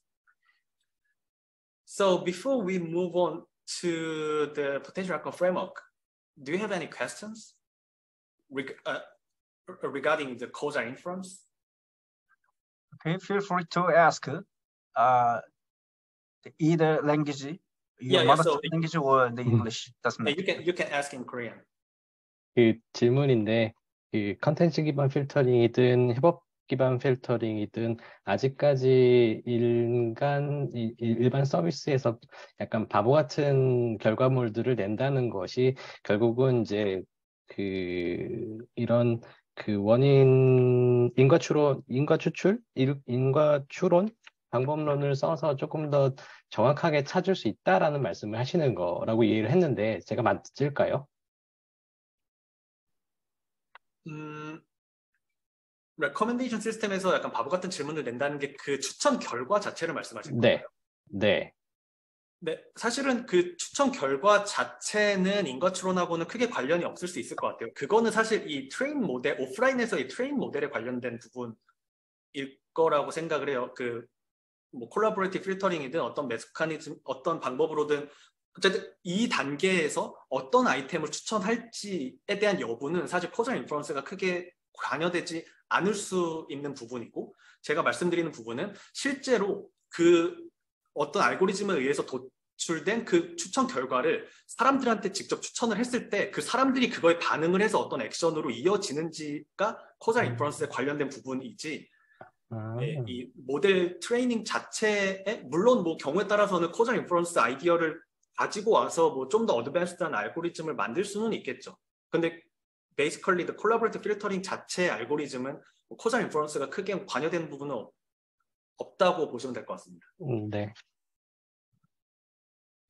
그러니까 아무리 좋은 레커멘데이션을 해줘도 사실 그 레커멘데이션을 받았을 때 그 사람이 실제로 그 레커멘데이션 받고 살지 말지, 이거는 정말 causal 어떤 릴레이션십인 거죠. 근데 그 부분에 대한 고려 없이 단순히 그냥 모델 안에서 오프라인 퍼포먼스 이밸류에이션을 가지고 이 레커멘데이션 시스템 알고리즘 A가 퍼포먼스가 되게 좋다, 안 좋다, 약간 이렇게 뭔가 나타내는 것만으로는 실제로 비즈니스 퍼포먼스로 이어지는 거는 또 별개의 문제다라는 걸 좀 강조하고 싶었고, 그 비즈니스 실제 디시전 메이킹으로 이어지는 데 있어서는 이 causal inference에 대한 고려도 중요하다라는 부분을 라고 이해하시면 될 것 같습니다. 네. 네. Okay, good. 네. Thank you for asking. So, if you don't have further questions, so let me continue with this potential outcome framework, which is most popular and dominant in social science areas, not mentioning economics, business, psychologists, political science, and so forth. So actually, conceptually, the potential outcome framework is very simple. I'm sure that you can understand the potential outcome framework in such a short time. So conceptually, it is very related to what we think in daily lives. So as you know, you and I, as human beings, always compare. We evaluate something by comparing it with others or with our own previous status, right? We always compare with some others or our own to evaluate something. So the comparison itself is the way we think about some effect, right? So when we think about the effect of pets on depression, we can compare people with pets to people without pets as described here, right? So such comparisons is effective to reveal some effect like this. However, the main question is comparison to what? That is the main question we need to answer. And the potential outcome framework helps us answer that question. For example, we could compare the depression levels after adopting pet. After adopting pets to the depression levels before adopting pet. We can compare like this. Or we could compare the depression levels after adopting pet to the hypothetical depression levels if there were no adoption. So in this case, there are three alternative comparisons to evaluate the relationship between adopting pets and depression. Among them, which comparison is the most reasonable to identify the causal effect? So that's what potential outcome framework helps us. So potential outcome framework helps to answer that question. Basically, the potential outcomes indicate what would have happened if there were no treatment or if there were treatments. So such reasoning is very common in our life, right? So that's why there are so many books saying that if I knew then, right? 그때 알았었더라면 좋았을 것들. So you can easily find many books saying similar things. So those questions are talking about the hypothetical potential outcomes, right? So, and this is the way the potential outcome framework defines the causal effects. The potential outcome framework defines the causal effects by focusing on what if the treatment was not applied. So in other words, the causal effects of treatment can be defined as the difference between actual outcome for the treated when they are actually treated and potential outcome if the treated people were not treated. So here, the potential outcome for the treated if they were not treated is called the counterfactual. So the counterfactual plays a central role in causal inference under the potential outcome framework. So for example, let's think about the causal effect of reading on grades. So when we estimate the causal effect of reading on grades, actual grades, when we read books, it should be compared to the counterfactual or the potential grade we would have received if we hadn't read books. So conceptually, it is easy to understand so how to define the causal effects based on the potential outcome framework, right? So, but the thing is that, so the question is, can we observe those potential outcomes or counterfactuals in reality? That is the main question. Although it is easy to understand the potential outcome framework conceptually, it is not easy to implement this in reality because such counterfactuals or potential outcomes cannot be observed by definition. So as you know, we cannot observe both potential outcomes at the same time, right? In reality, we can observe only one outcome, either get treated or not, right? So such problem is called the fundamental problem of causal inference. So by definition, potential outcomes are not observable. So for example, when we estimate the causal effect of reading, what we can observe in reality is not the counterfactual, a potential grade that we will have received without reading. But the reality, what we can observe is other people's grade who actually did not read books. So such comparison group that actually did not receive a treatment is called the control group, right? So can you see the clear difference between counterfactual and control group? So now we can answer what was wrong with the left comparisons, right? According to the potential outcome framework, what we should compare to estimate the causal effect of PET is between the actual outcome when people adopt PET and their counterfactuals if they hadn't adopted PET, right? However, on the left side, what we compared in reality was actual outcomes of people who adopt PET and people who did not adopt PET, which is called the control group. Okay, Professor Park. Yeah, please go ahead. Yeah. I'm really sorry. Could you explain once more in Korean language about this slide? It's important. 이 counterfactual 컨트롤 그룹 말씀을 하시는 건가요? 아니면 이 두 개 슬라이드 같이. 그러니까 쉽게 말해서 포텐셜 아웃컴 프레임워크 하에서는 이 코잘 이펙트가 결국에는 어떤 트리트먼트가 만약 예를 들어 아스피린으로 예를 들면은 아스피린의 어떤 코잘 이펙트를 추정한다고 했을 때 내가 아스피린을 먹었으면은 아스피린을 먹었을 때 어떤 결과가 있겠죠. 근데 그거가 진짜 아스피린 때문에 내가 두통이 줄어드는지를 평가하기 위해서는 만약 내가 어제 아스피린을 먹지 않았다면 오늘 어땠을까? 그 잠재적인 어떤 나의 결과랑 비교해야만이 그 아스피린이 진짜 내 두통을 줄였는지를 평가할 수 있다라는 거를 나타내죠. 근데 당연히 by definition 만약 내가 어제 아스피린을 먹지 않았다면 어땠을까라는 이 포텐셜 아웃컴, 즉 카운터팩추얼은 현실에서는 관찰되지 않죠. 왜냐하면 나는 약을 먹었으니까. Okay. 그래서 약을 먹거나 약을 먹지 않거나 둘 중에 하나만 관찰이 되지 둘 다는 현실에서는 동시에 평행 우주가 아닌 이상은 이 동시에 관찰하는 거는 불가능한 거죠.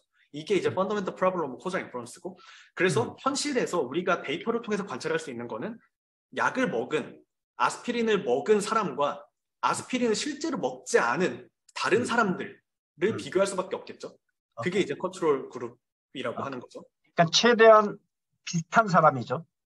예를 들면 박지영 교수님하고 저하고 나이 차이가 있으니까 그건 컨트롤 베리어블이 안 될 거 아니에요. 그러니까 예를 들면 50대 남자의 같은 증상을 갖고 있는 50대 남자 이렇게 돼야지 컨트롤 베리어블이 될 거 아니에요. 그렇죠? 그렇죠. 네네. 사실 정확하게 그 좋은 말씀을 해주신 부분인데, 그러니까 이 컨트롤 그룹은 사실 어떤 대상도 다 될 수 있죠. 근데 이 컨트롤 그룹을 어떻게 잡느냐에 따라서 코잘 이펙트를 구할 수도 있고 못 구할 수도 있고 하는 거죠. 사실 이게 굉장히 심플하고 이해하기 쉽지만 이러한 프레임워크가 주는 가장 큰 장점은 현실에서의 코잘 인퍼런스의 문제가 뭔지를 굉장히 심플리파이드 해주고 명확하게 문제를 정의를 해준다라는 셈이에요.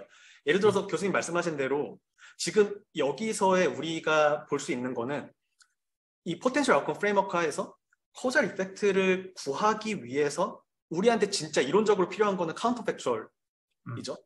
만약에 그 사람들이 이 약을 먹지 않았다면 어땠을까라는 그 카운터팩추얼인데 현실에서 우리가 관찰할 수 있는 거는 컨트롤 그룹이고 결국에는 이 카운터팩추얼과 컨트롤 그룹의 이 디스크리펀시가 코잘 인퍼런스의 핵심 어떤 문제점이라는 거를 심플하게 보여주는 거죠. 그러니까 결국 우리가 현실에서 데이터를 가지고 코잘 인퍼런스가 어려운 문제는 굉장히 심플한 문제로 이렇게 환원이 될 수 있는 거죠. 바로 카운터팩추얼과 컨트롤 그룹의 차이가 코자인 인퍼런스의 문제고, 그럼 솔루션도 굉장히 심플해지죠.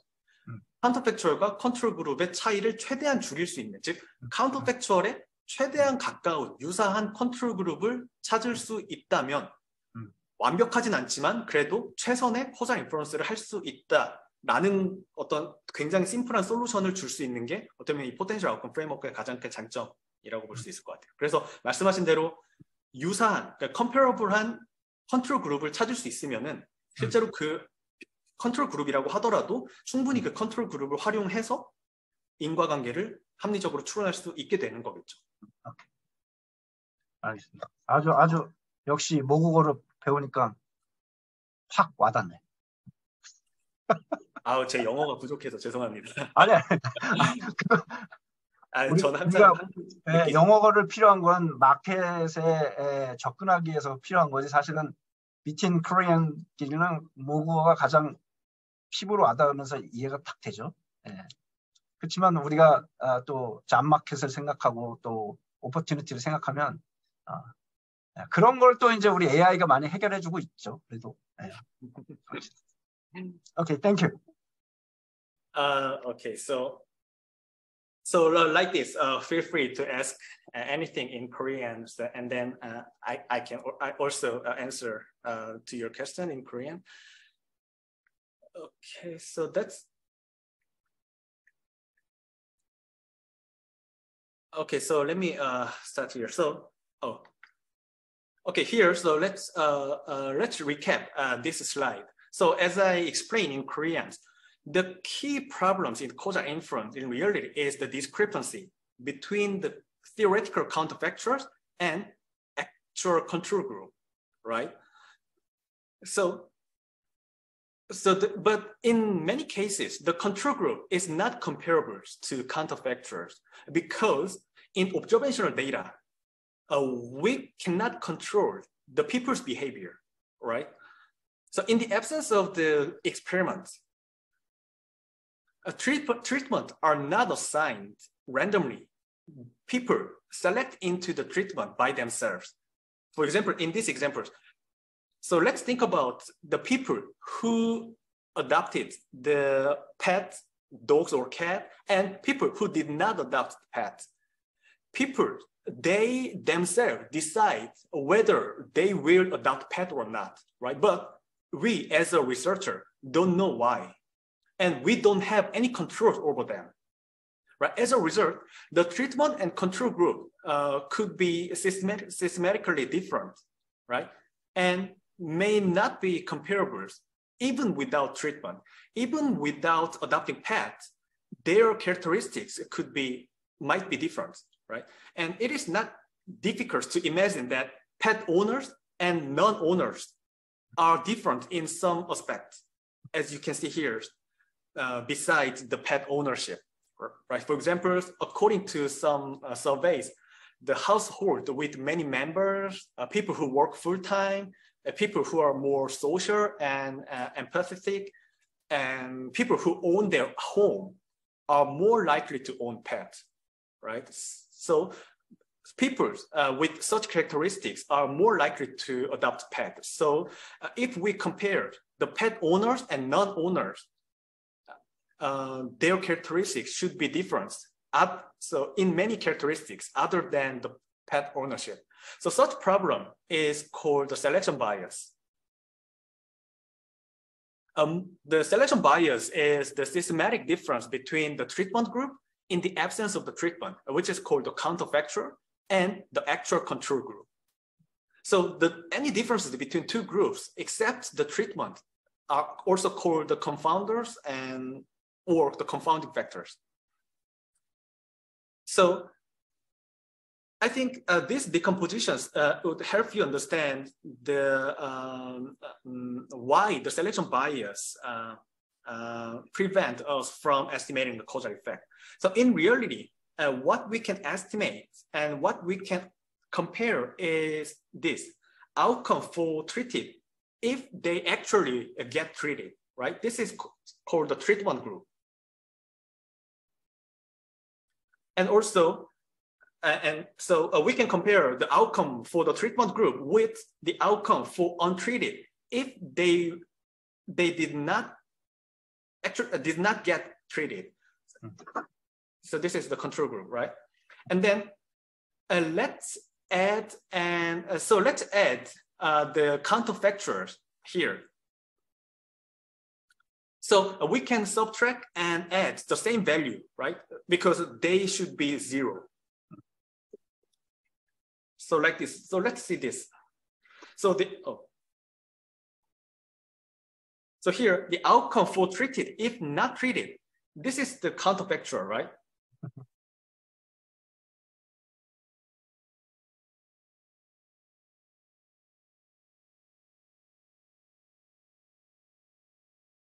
And because we subtract and add the same value, it should not change the whole equations.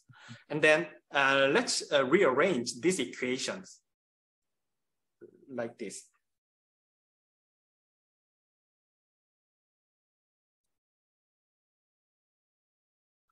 Let me remove this. Okay, then, so here, so you can see that, so let's see this.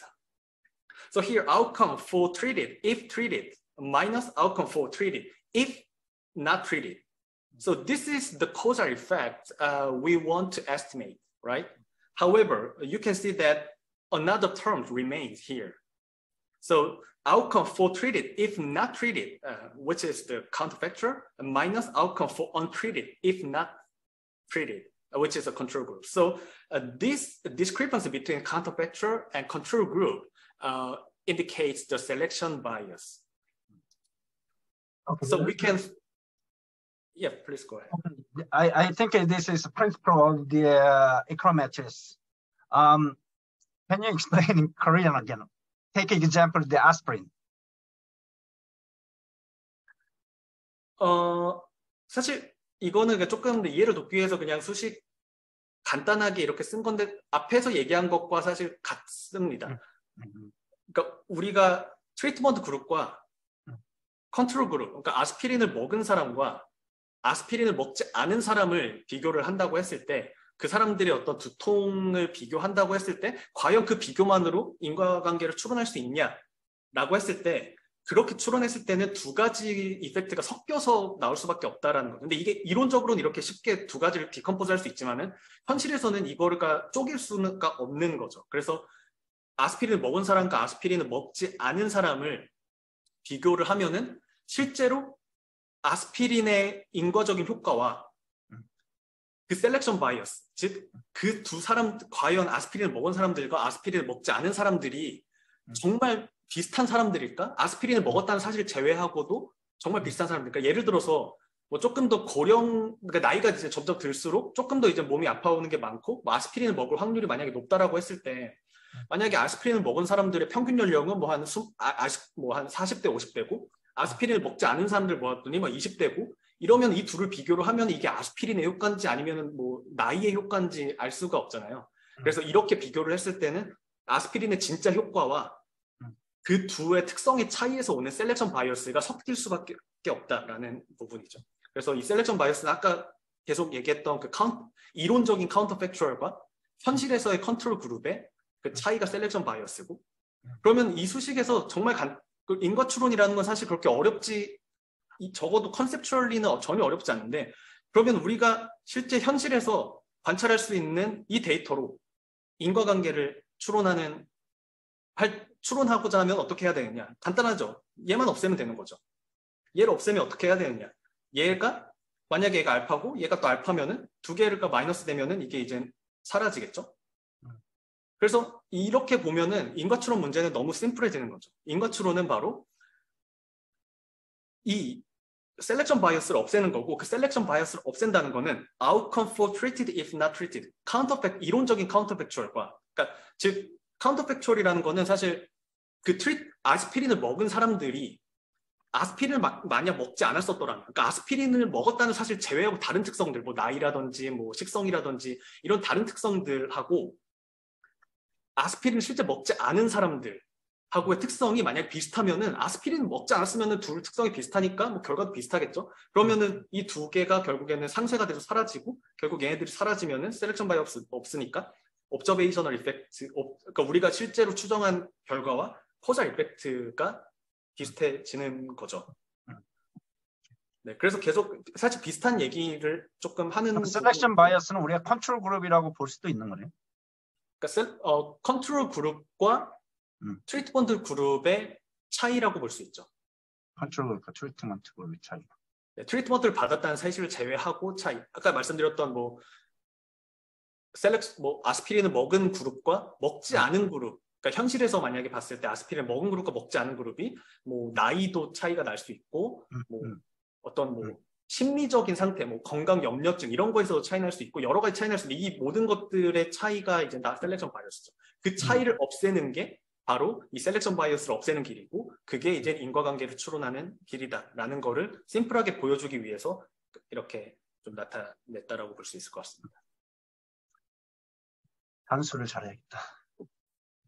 사실 거의 다 이게 다예요. 그러니까 포텐셜 아웃컴 프레임워크는 생각보다 굉장히 간단하고 이론적으로 그러니까 이해하는 거는 정말 간단해요. 이게 포텐셜 아웃컴의 다고 실제로 포텐셜 아웃컴 하에서는 가장 중요한 그러니까 이 코잘 인퍼런스의 가장 큰 적은 바로 이 셀렉션 바이어스고 이 셀렉션 바이어스를 없애는 것이 바로 코잘 인퍼런스고 없애기 위해서는 바로 트리트먼트 그룹에서 실제로 트리트먼트를 받지 않았을 때와 비교 가능한 그런 컨트롤 그룹을 찾는 게 바로 이 셀렉션 바이어스를 없애는 길이다라는 거를 보여주죠. 그래서 뭐 인과 추론이 굉장히 뭐 복잡한 것 같지만 이 포텐셜 아웃컴 프레임워크 하에서는 사실 굉장히 간단한 하나의 문제로 귀결될 수가 있는 거죠. 네, 그래서 여기부터는 다시 영어로 할게요. So the most important principles in causal inference under the potential outcome framework is the ceteris paribus. So ceteris paribus means all other things being equal. So the treatment group should be compared to the control group only except the treatment, right? So by definition, the counterfactual is the potential outcome for the treated if they were not treated, right? So if there were no treatment, the treatment group should be comparable to the control group. So that's what the ceteris paribus means. So in short, the causal inference method under the potential outcome framework are to achieve these ceteris paribus. In other words, is to find a comparable control group. Yeah, that's it. That's all for the causal inference methods under the potential outcome framework. The conceptually is very easy, but yeah, so the causal inference can be achieved by taking advantage of research designs in which control groups can be comparable to the treatment group in all respects, but the fact that they are treated. So conceptually, it is very easy to understand what the causal inference is and how to estimate the causal effect. But in reality, it is not easy to find the comparable control group. So that's why many methodological advances have been introduced to help the better causal inference. And there's always error. Because of that, we cannot exactly the measure we designed. So we must be error. Yeah, right. So the principle is very simple and very straightforward. We should find the comparable control group to estimate the causal effect, which is not easy in many cases for our research. So I think the 10 minutes are left. So do you have any questions so far?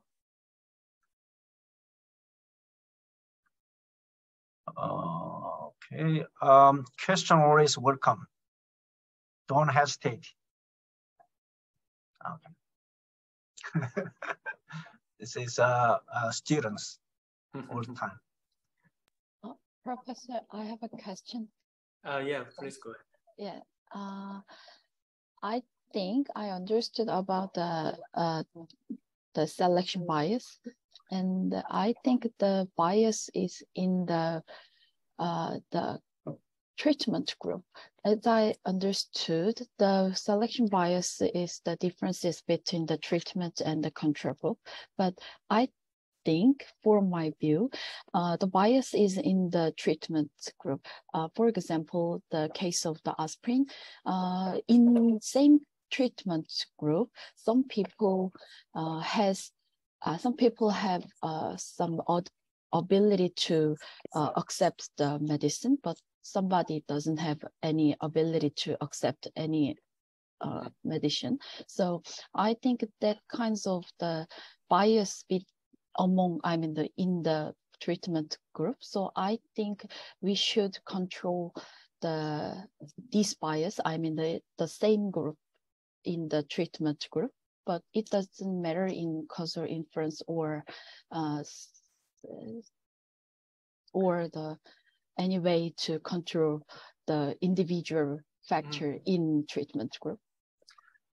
Yeah, that's a very great question, because actually, I don't think your question is about the bias, but some heterogeneity within the treatment groups, right? So people who had aspirins should be different in some aspect. So that's why. So first of all, let me explain first this. So basically, let's think about this. Individual treatment effect, or ITE. So this ITE is about the causal effect for a specific individual, one person. Can we estimate this ITE under the potential outcome framework? For only one person. By definition of counterfactual, the counterfactual is not observable, right? So if we have only one person, there is no way to observe the counterfactual, right? Because there is no control groups or something. So under the potential outcome frameworks, this ITE cannot be estimated by definition. So that's why basically the potential outcome framework is designed to estimate the ATE, average treatment effect, ATE. So this ATE is about the average effect for the treatment groups. So the average difference between the treatment group and control group. So this ATE is the basic estimate of our interest. However, as you pointed out, the people in the treatment group may have different characteristics, right? So, but this ATE cannot account for such differences in the treatment group, because this ATE will average everything within the treatment group and control group. So that's why recently many people are concerned about the HTE, heterogeneous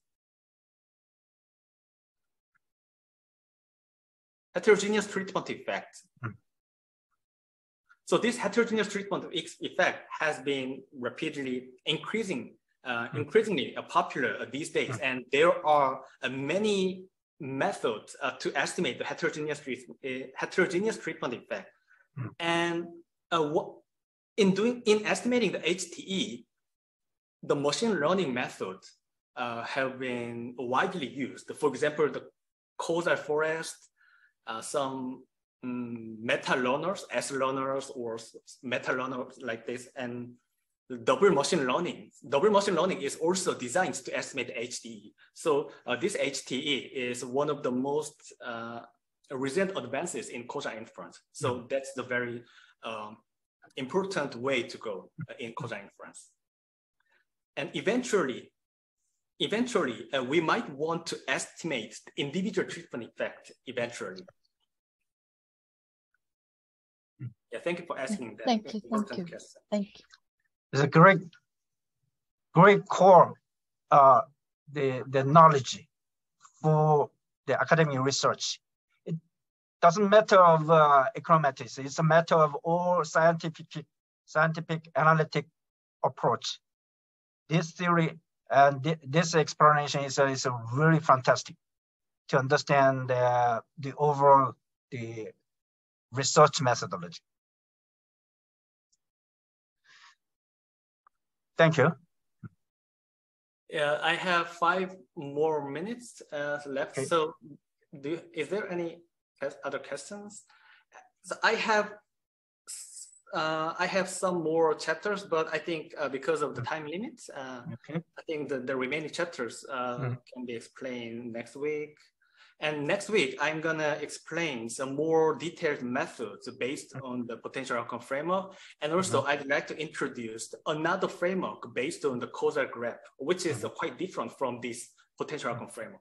And the reason, actually, this potential outcome framework is much more popular in social science areas, but recently, so the graphical causal model has been so popular in AI community, and you know, AI and machine learning are eating all other disciplines. So that's why recent researchers have begun to adopt the causal graph in causal inference. So I think the graphical causal models can provide you with a great opportunity for future research. And so I hope you can be some pioneers for that. That's right. I think so. It's a graphical design is a kind of a illustrate direction by arrow and rectangular and triangular. The direction with the arrow and the other, the rectangular and triangular actually is caused by the causality. And the causality actually, we got estimated the prediction with error terms. But the error terms, how can we be able to prevent lower error? This is a theory he explained right now, right? The individual treatment, the average treatment, and the heterogeneous treatment. How can we reduce the heterogeneous error terms? That's the key concept of that, findings, isn't it? Right. Yeah. Okay, students, any questions?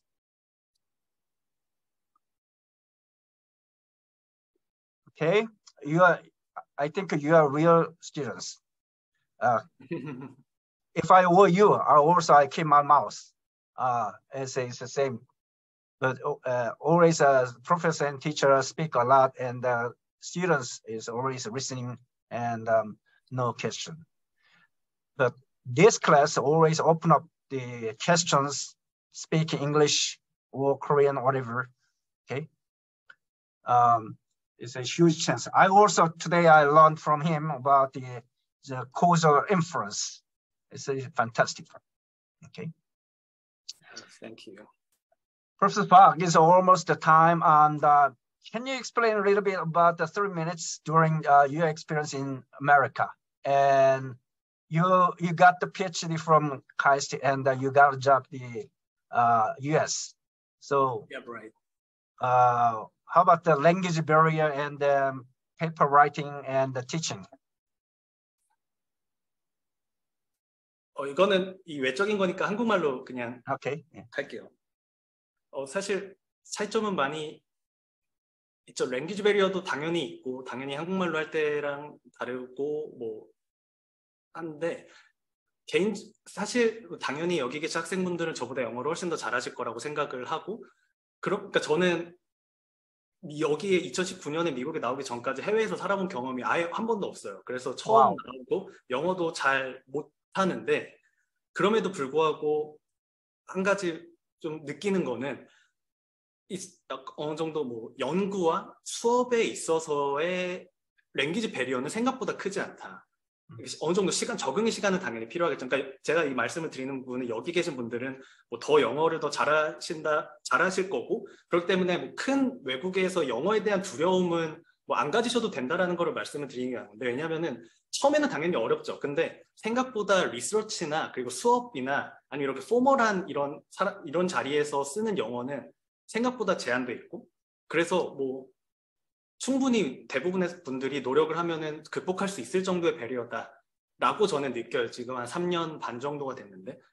하지만 그렇다고 랭귀지 배리어가 아예 없는 건 아닌데, 제가 가장 느끼는 랭귀지 배리어의 가장 큰 거는 일상생활이에요. 그러니까 진짜 그냥 뭐 친구들하고 카페에서 만나서 뭐 몇 시간씩 수다 떠는 약간 이런 거는 사실 조금 모국어가 아니면 조금 쉽지는 않죠. 근데 뭐 저희가 뭐 일하는 데 있어서는 사실 그런 뭐 개인적인 뭐 그런 레벨까지 필요 없기 때문에, 사실 여러분들이 뭐 혹시 뭐 이렇게 해외에 나오고 싶은 그런 목표가 있다고 했을 때 그 영어에 대한 두려움 때문이라면 전 충분히 안 가져도 된다라는 거를 조금 말씀을 드리고 싶고, 두 번째는 오히려 제가 예상 못했는데 가장 크게 느끼는 어려움이고, 좀 여러분들도 조금 더 노력을 해주시면 조금 더 도움이 될 것 같다라고 느끼는 부분은 바로 생각보다 네트워킹이에요. 그러니까 왜냐하면 저도 한국에서만 계속 있었기 때문에 사실 그리고 제 성격상 되게 막 이렇게 막 네트워킹이나 이런 소셜한 활동을 막 잘하는 편은 아니거든요. 사회 막 이런 거를. 근데 문화가 정말 다른 게 그러니까 외국 같은 경우는 진짜 그런 네트워킹과 어떤 뭐 스몰톡 막 이런 네트워킹 막 서로 사람 간의 소셜, 이게 굉장히 빈번하고 굉장히 많은데, 제가 느끼기에 저를 포함해서 제가 가장 지금까지도 어려운 느낌이고, 제가 느끼기에 한국 분들이 정말 실력과 뭐 여러 가지 뭐 이런 거에 비해서 상대적으로 언더 이밸류에이트 되는 가장 큰 이유 중에 하나가 바로 이 소셜한 거라고 생각을 해요.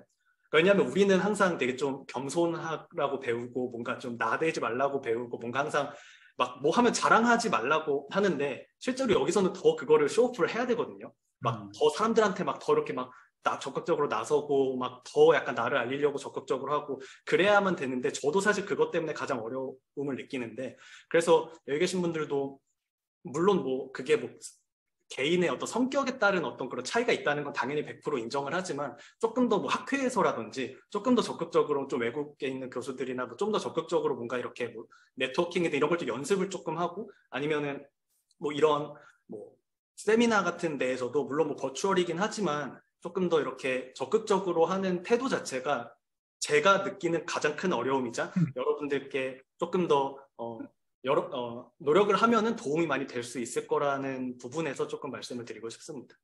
사실 저도 지금도 여전히 스트러글링 하고 있는 부분이 바로 이 네트워킹이나 약간 이런 부분이기도 해요. That's right. Very good point. Today, as time is up, today I'm wrap up this seminar. Actually, I invited him because of his academic performance, but also his individual experience in United States. But he got the PhD from KAIST. So he is well trained from his academic advisor in Korea, and the publication is great, and then got a job in United States. So I think you can do it like him. Okay, Professor Bach, thank you very much. I look forward to see you next week again. Okay, thank you very much. Yeah, thank you for 감사합니다. inviting. 감사합니다. 감사합니다. 감사합니다. 네, 감사합니다. 이거 박 교수님, 줌에서 이거 손으로 쓰는 거 펜이 있는 거예요? 저 지금 그 태블릿으로도 따로 지금 태블릿으로 해서? 네, 태블릿을 앞에 두고 태블릿에 쓰고 있습니다. 그러니까 이렇게 하고 하나는 옆에다 태블릿 줘갖고 두 개를 띄워놓고 손으로 이렇게 하는 거예요?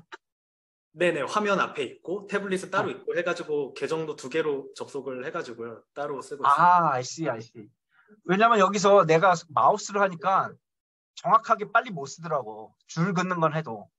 맞아요. 마우스로는 이게 쉽지가 않아가지고 저도 이 태블릿으로 하니까 좀 편하더라고요. 오케이. 그래서 그걸 하나를 띄워놓고 태블릿에서 손으로 이렇게 쓰고. 오케이. I learn. 감사합니다. 하여튼 네. 다음 주에 스프링 브레이크니까 잘 쉬시고, 또 뭐 쉬겠어요. 열심히 논문 리비전하고 쓰고 정신 없겠지만. 네네. 그럼 다음 주에 또 뵙겠습니다. 네, 감사합니다. 네. 감사합니다. 네.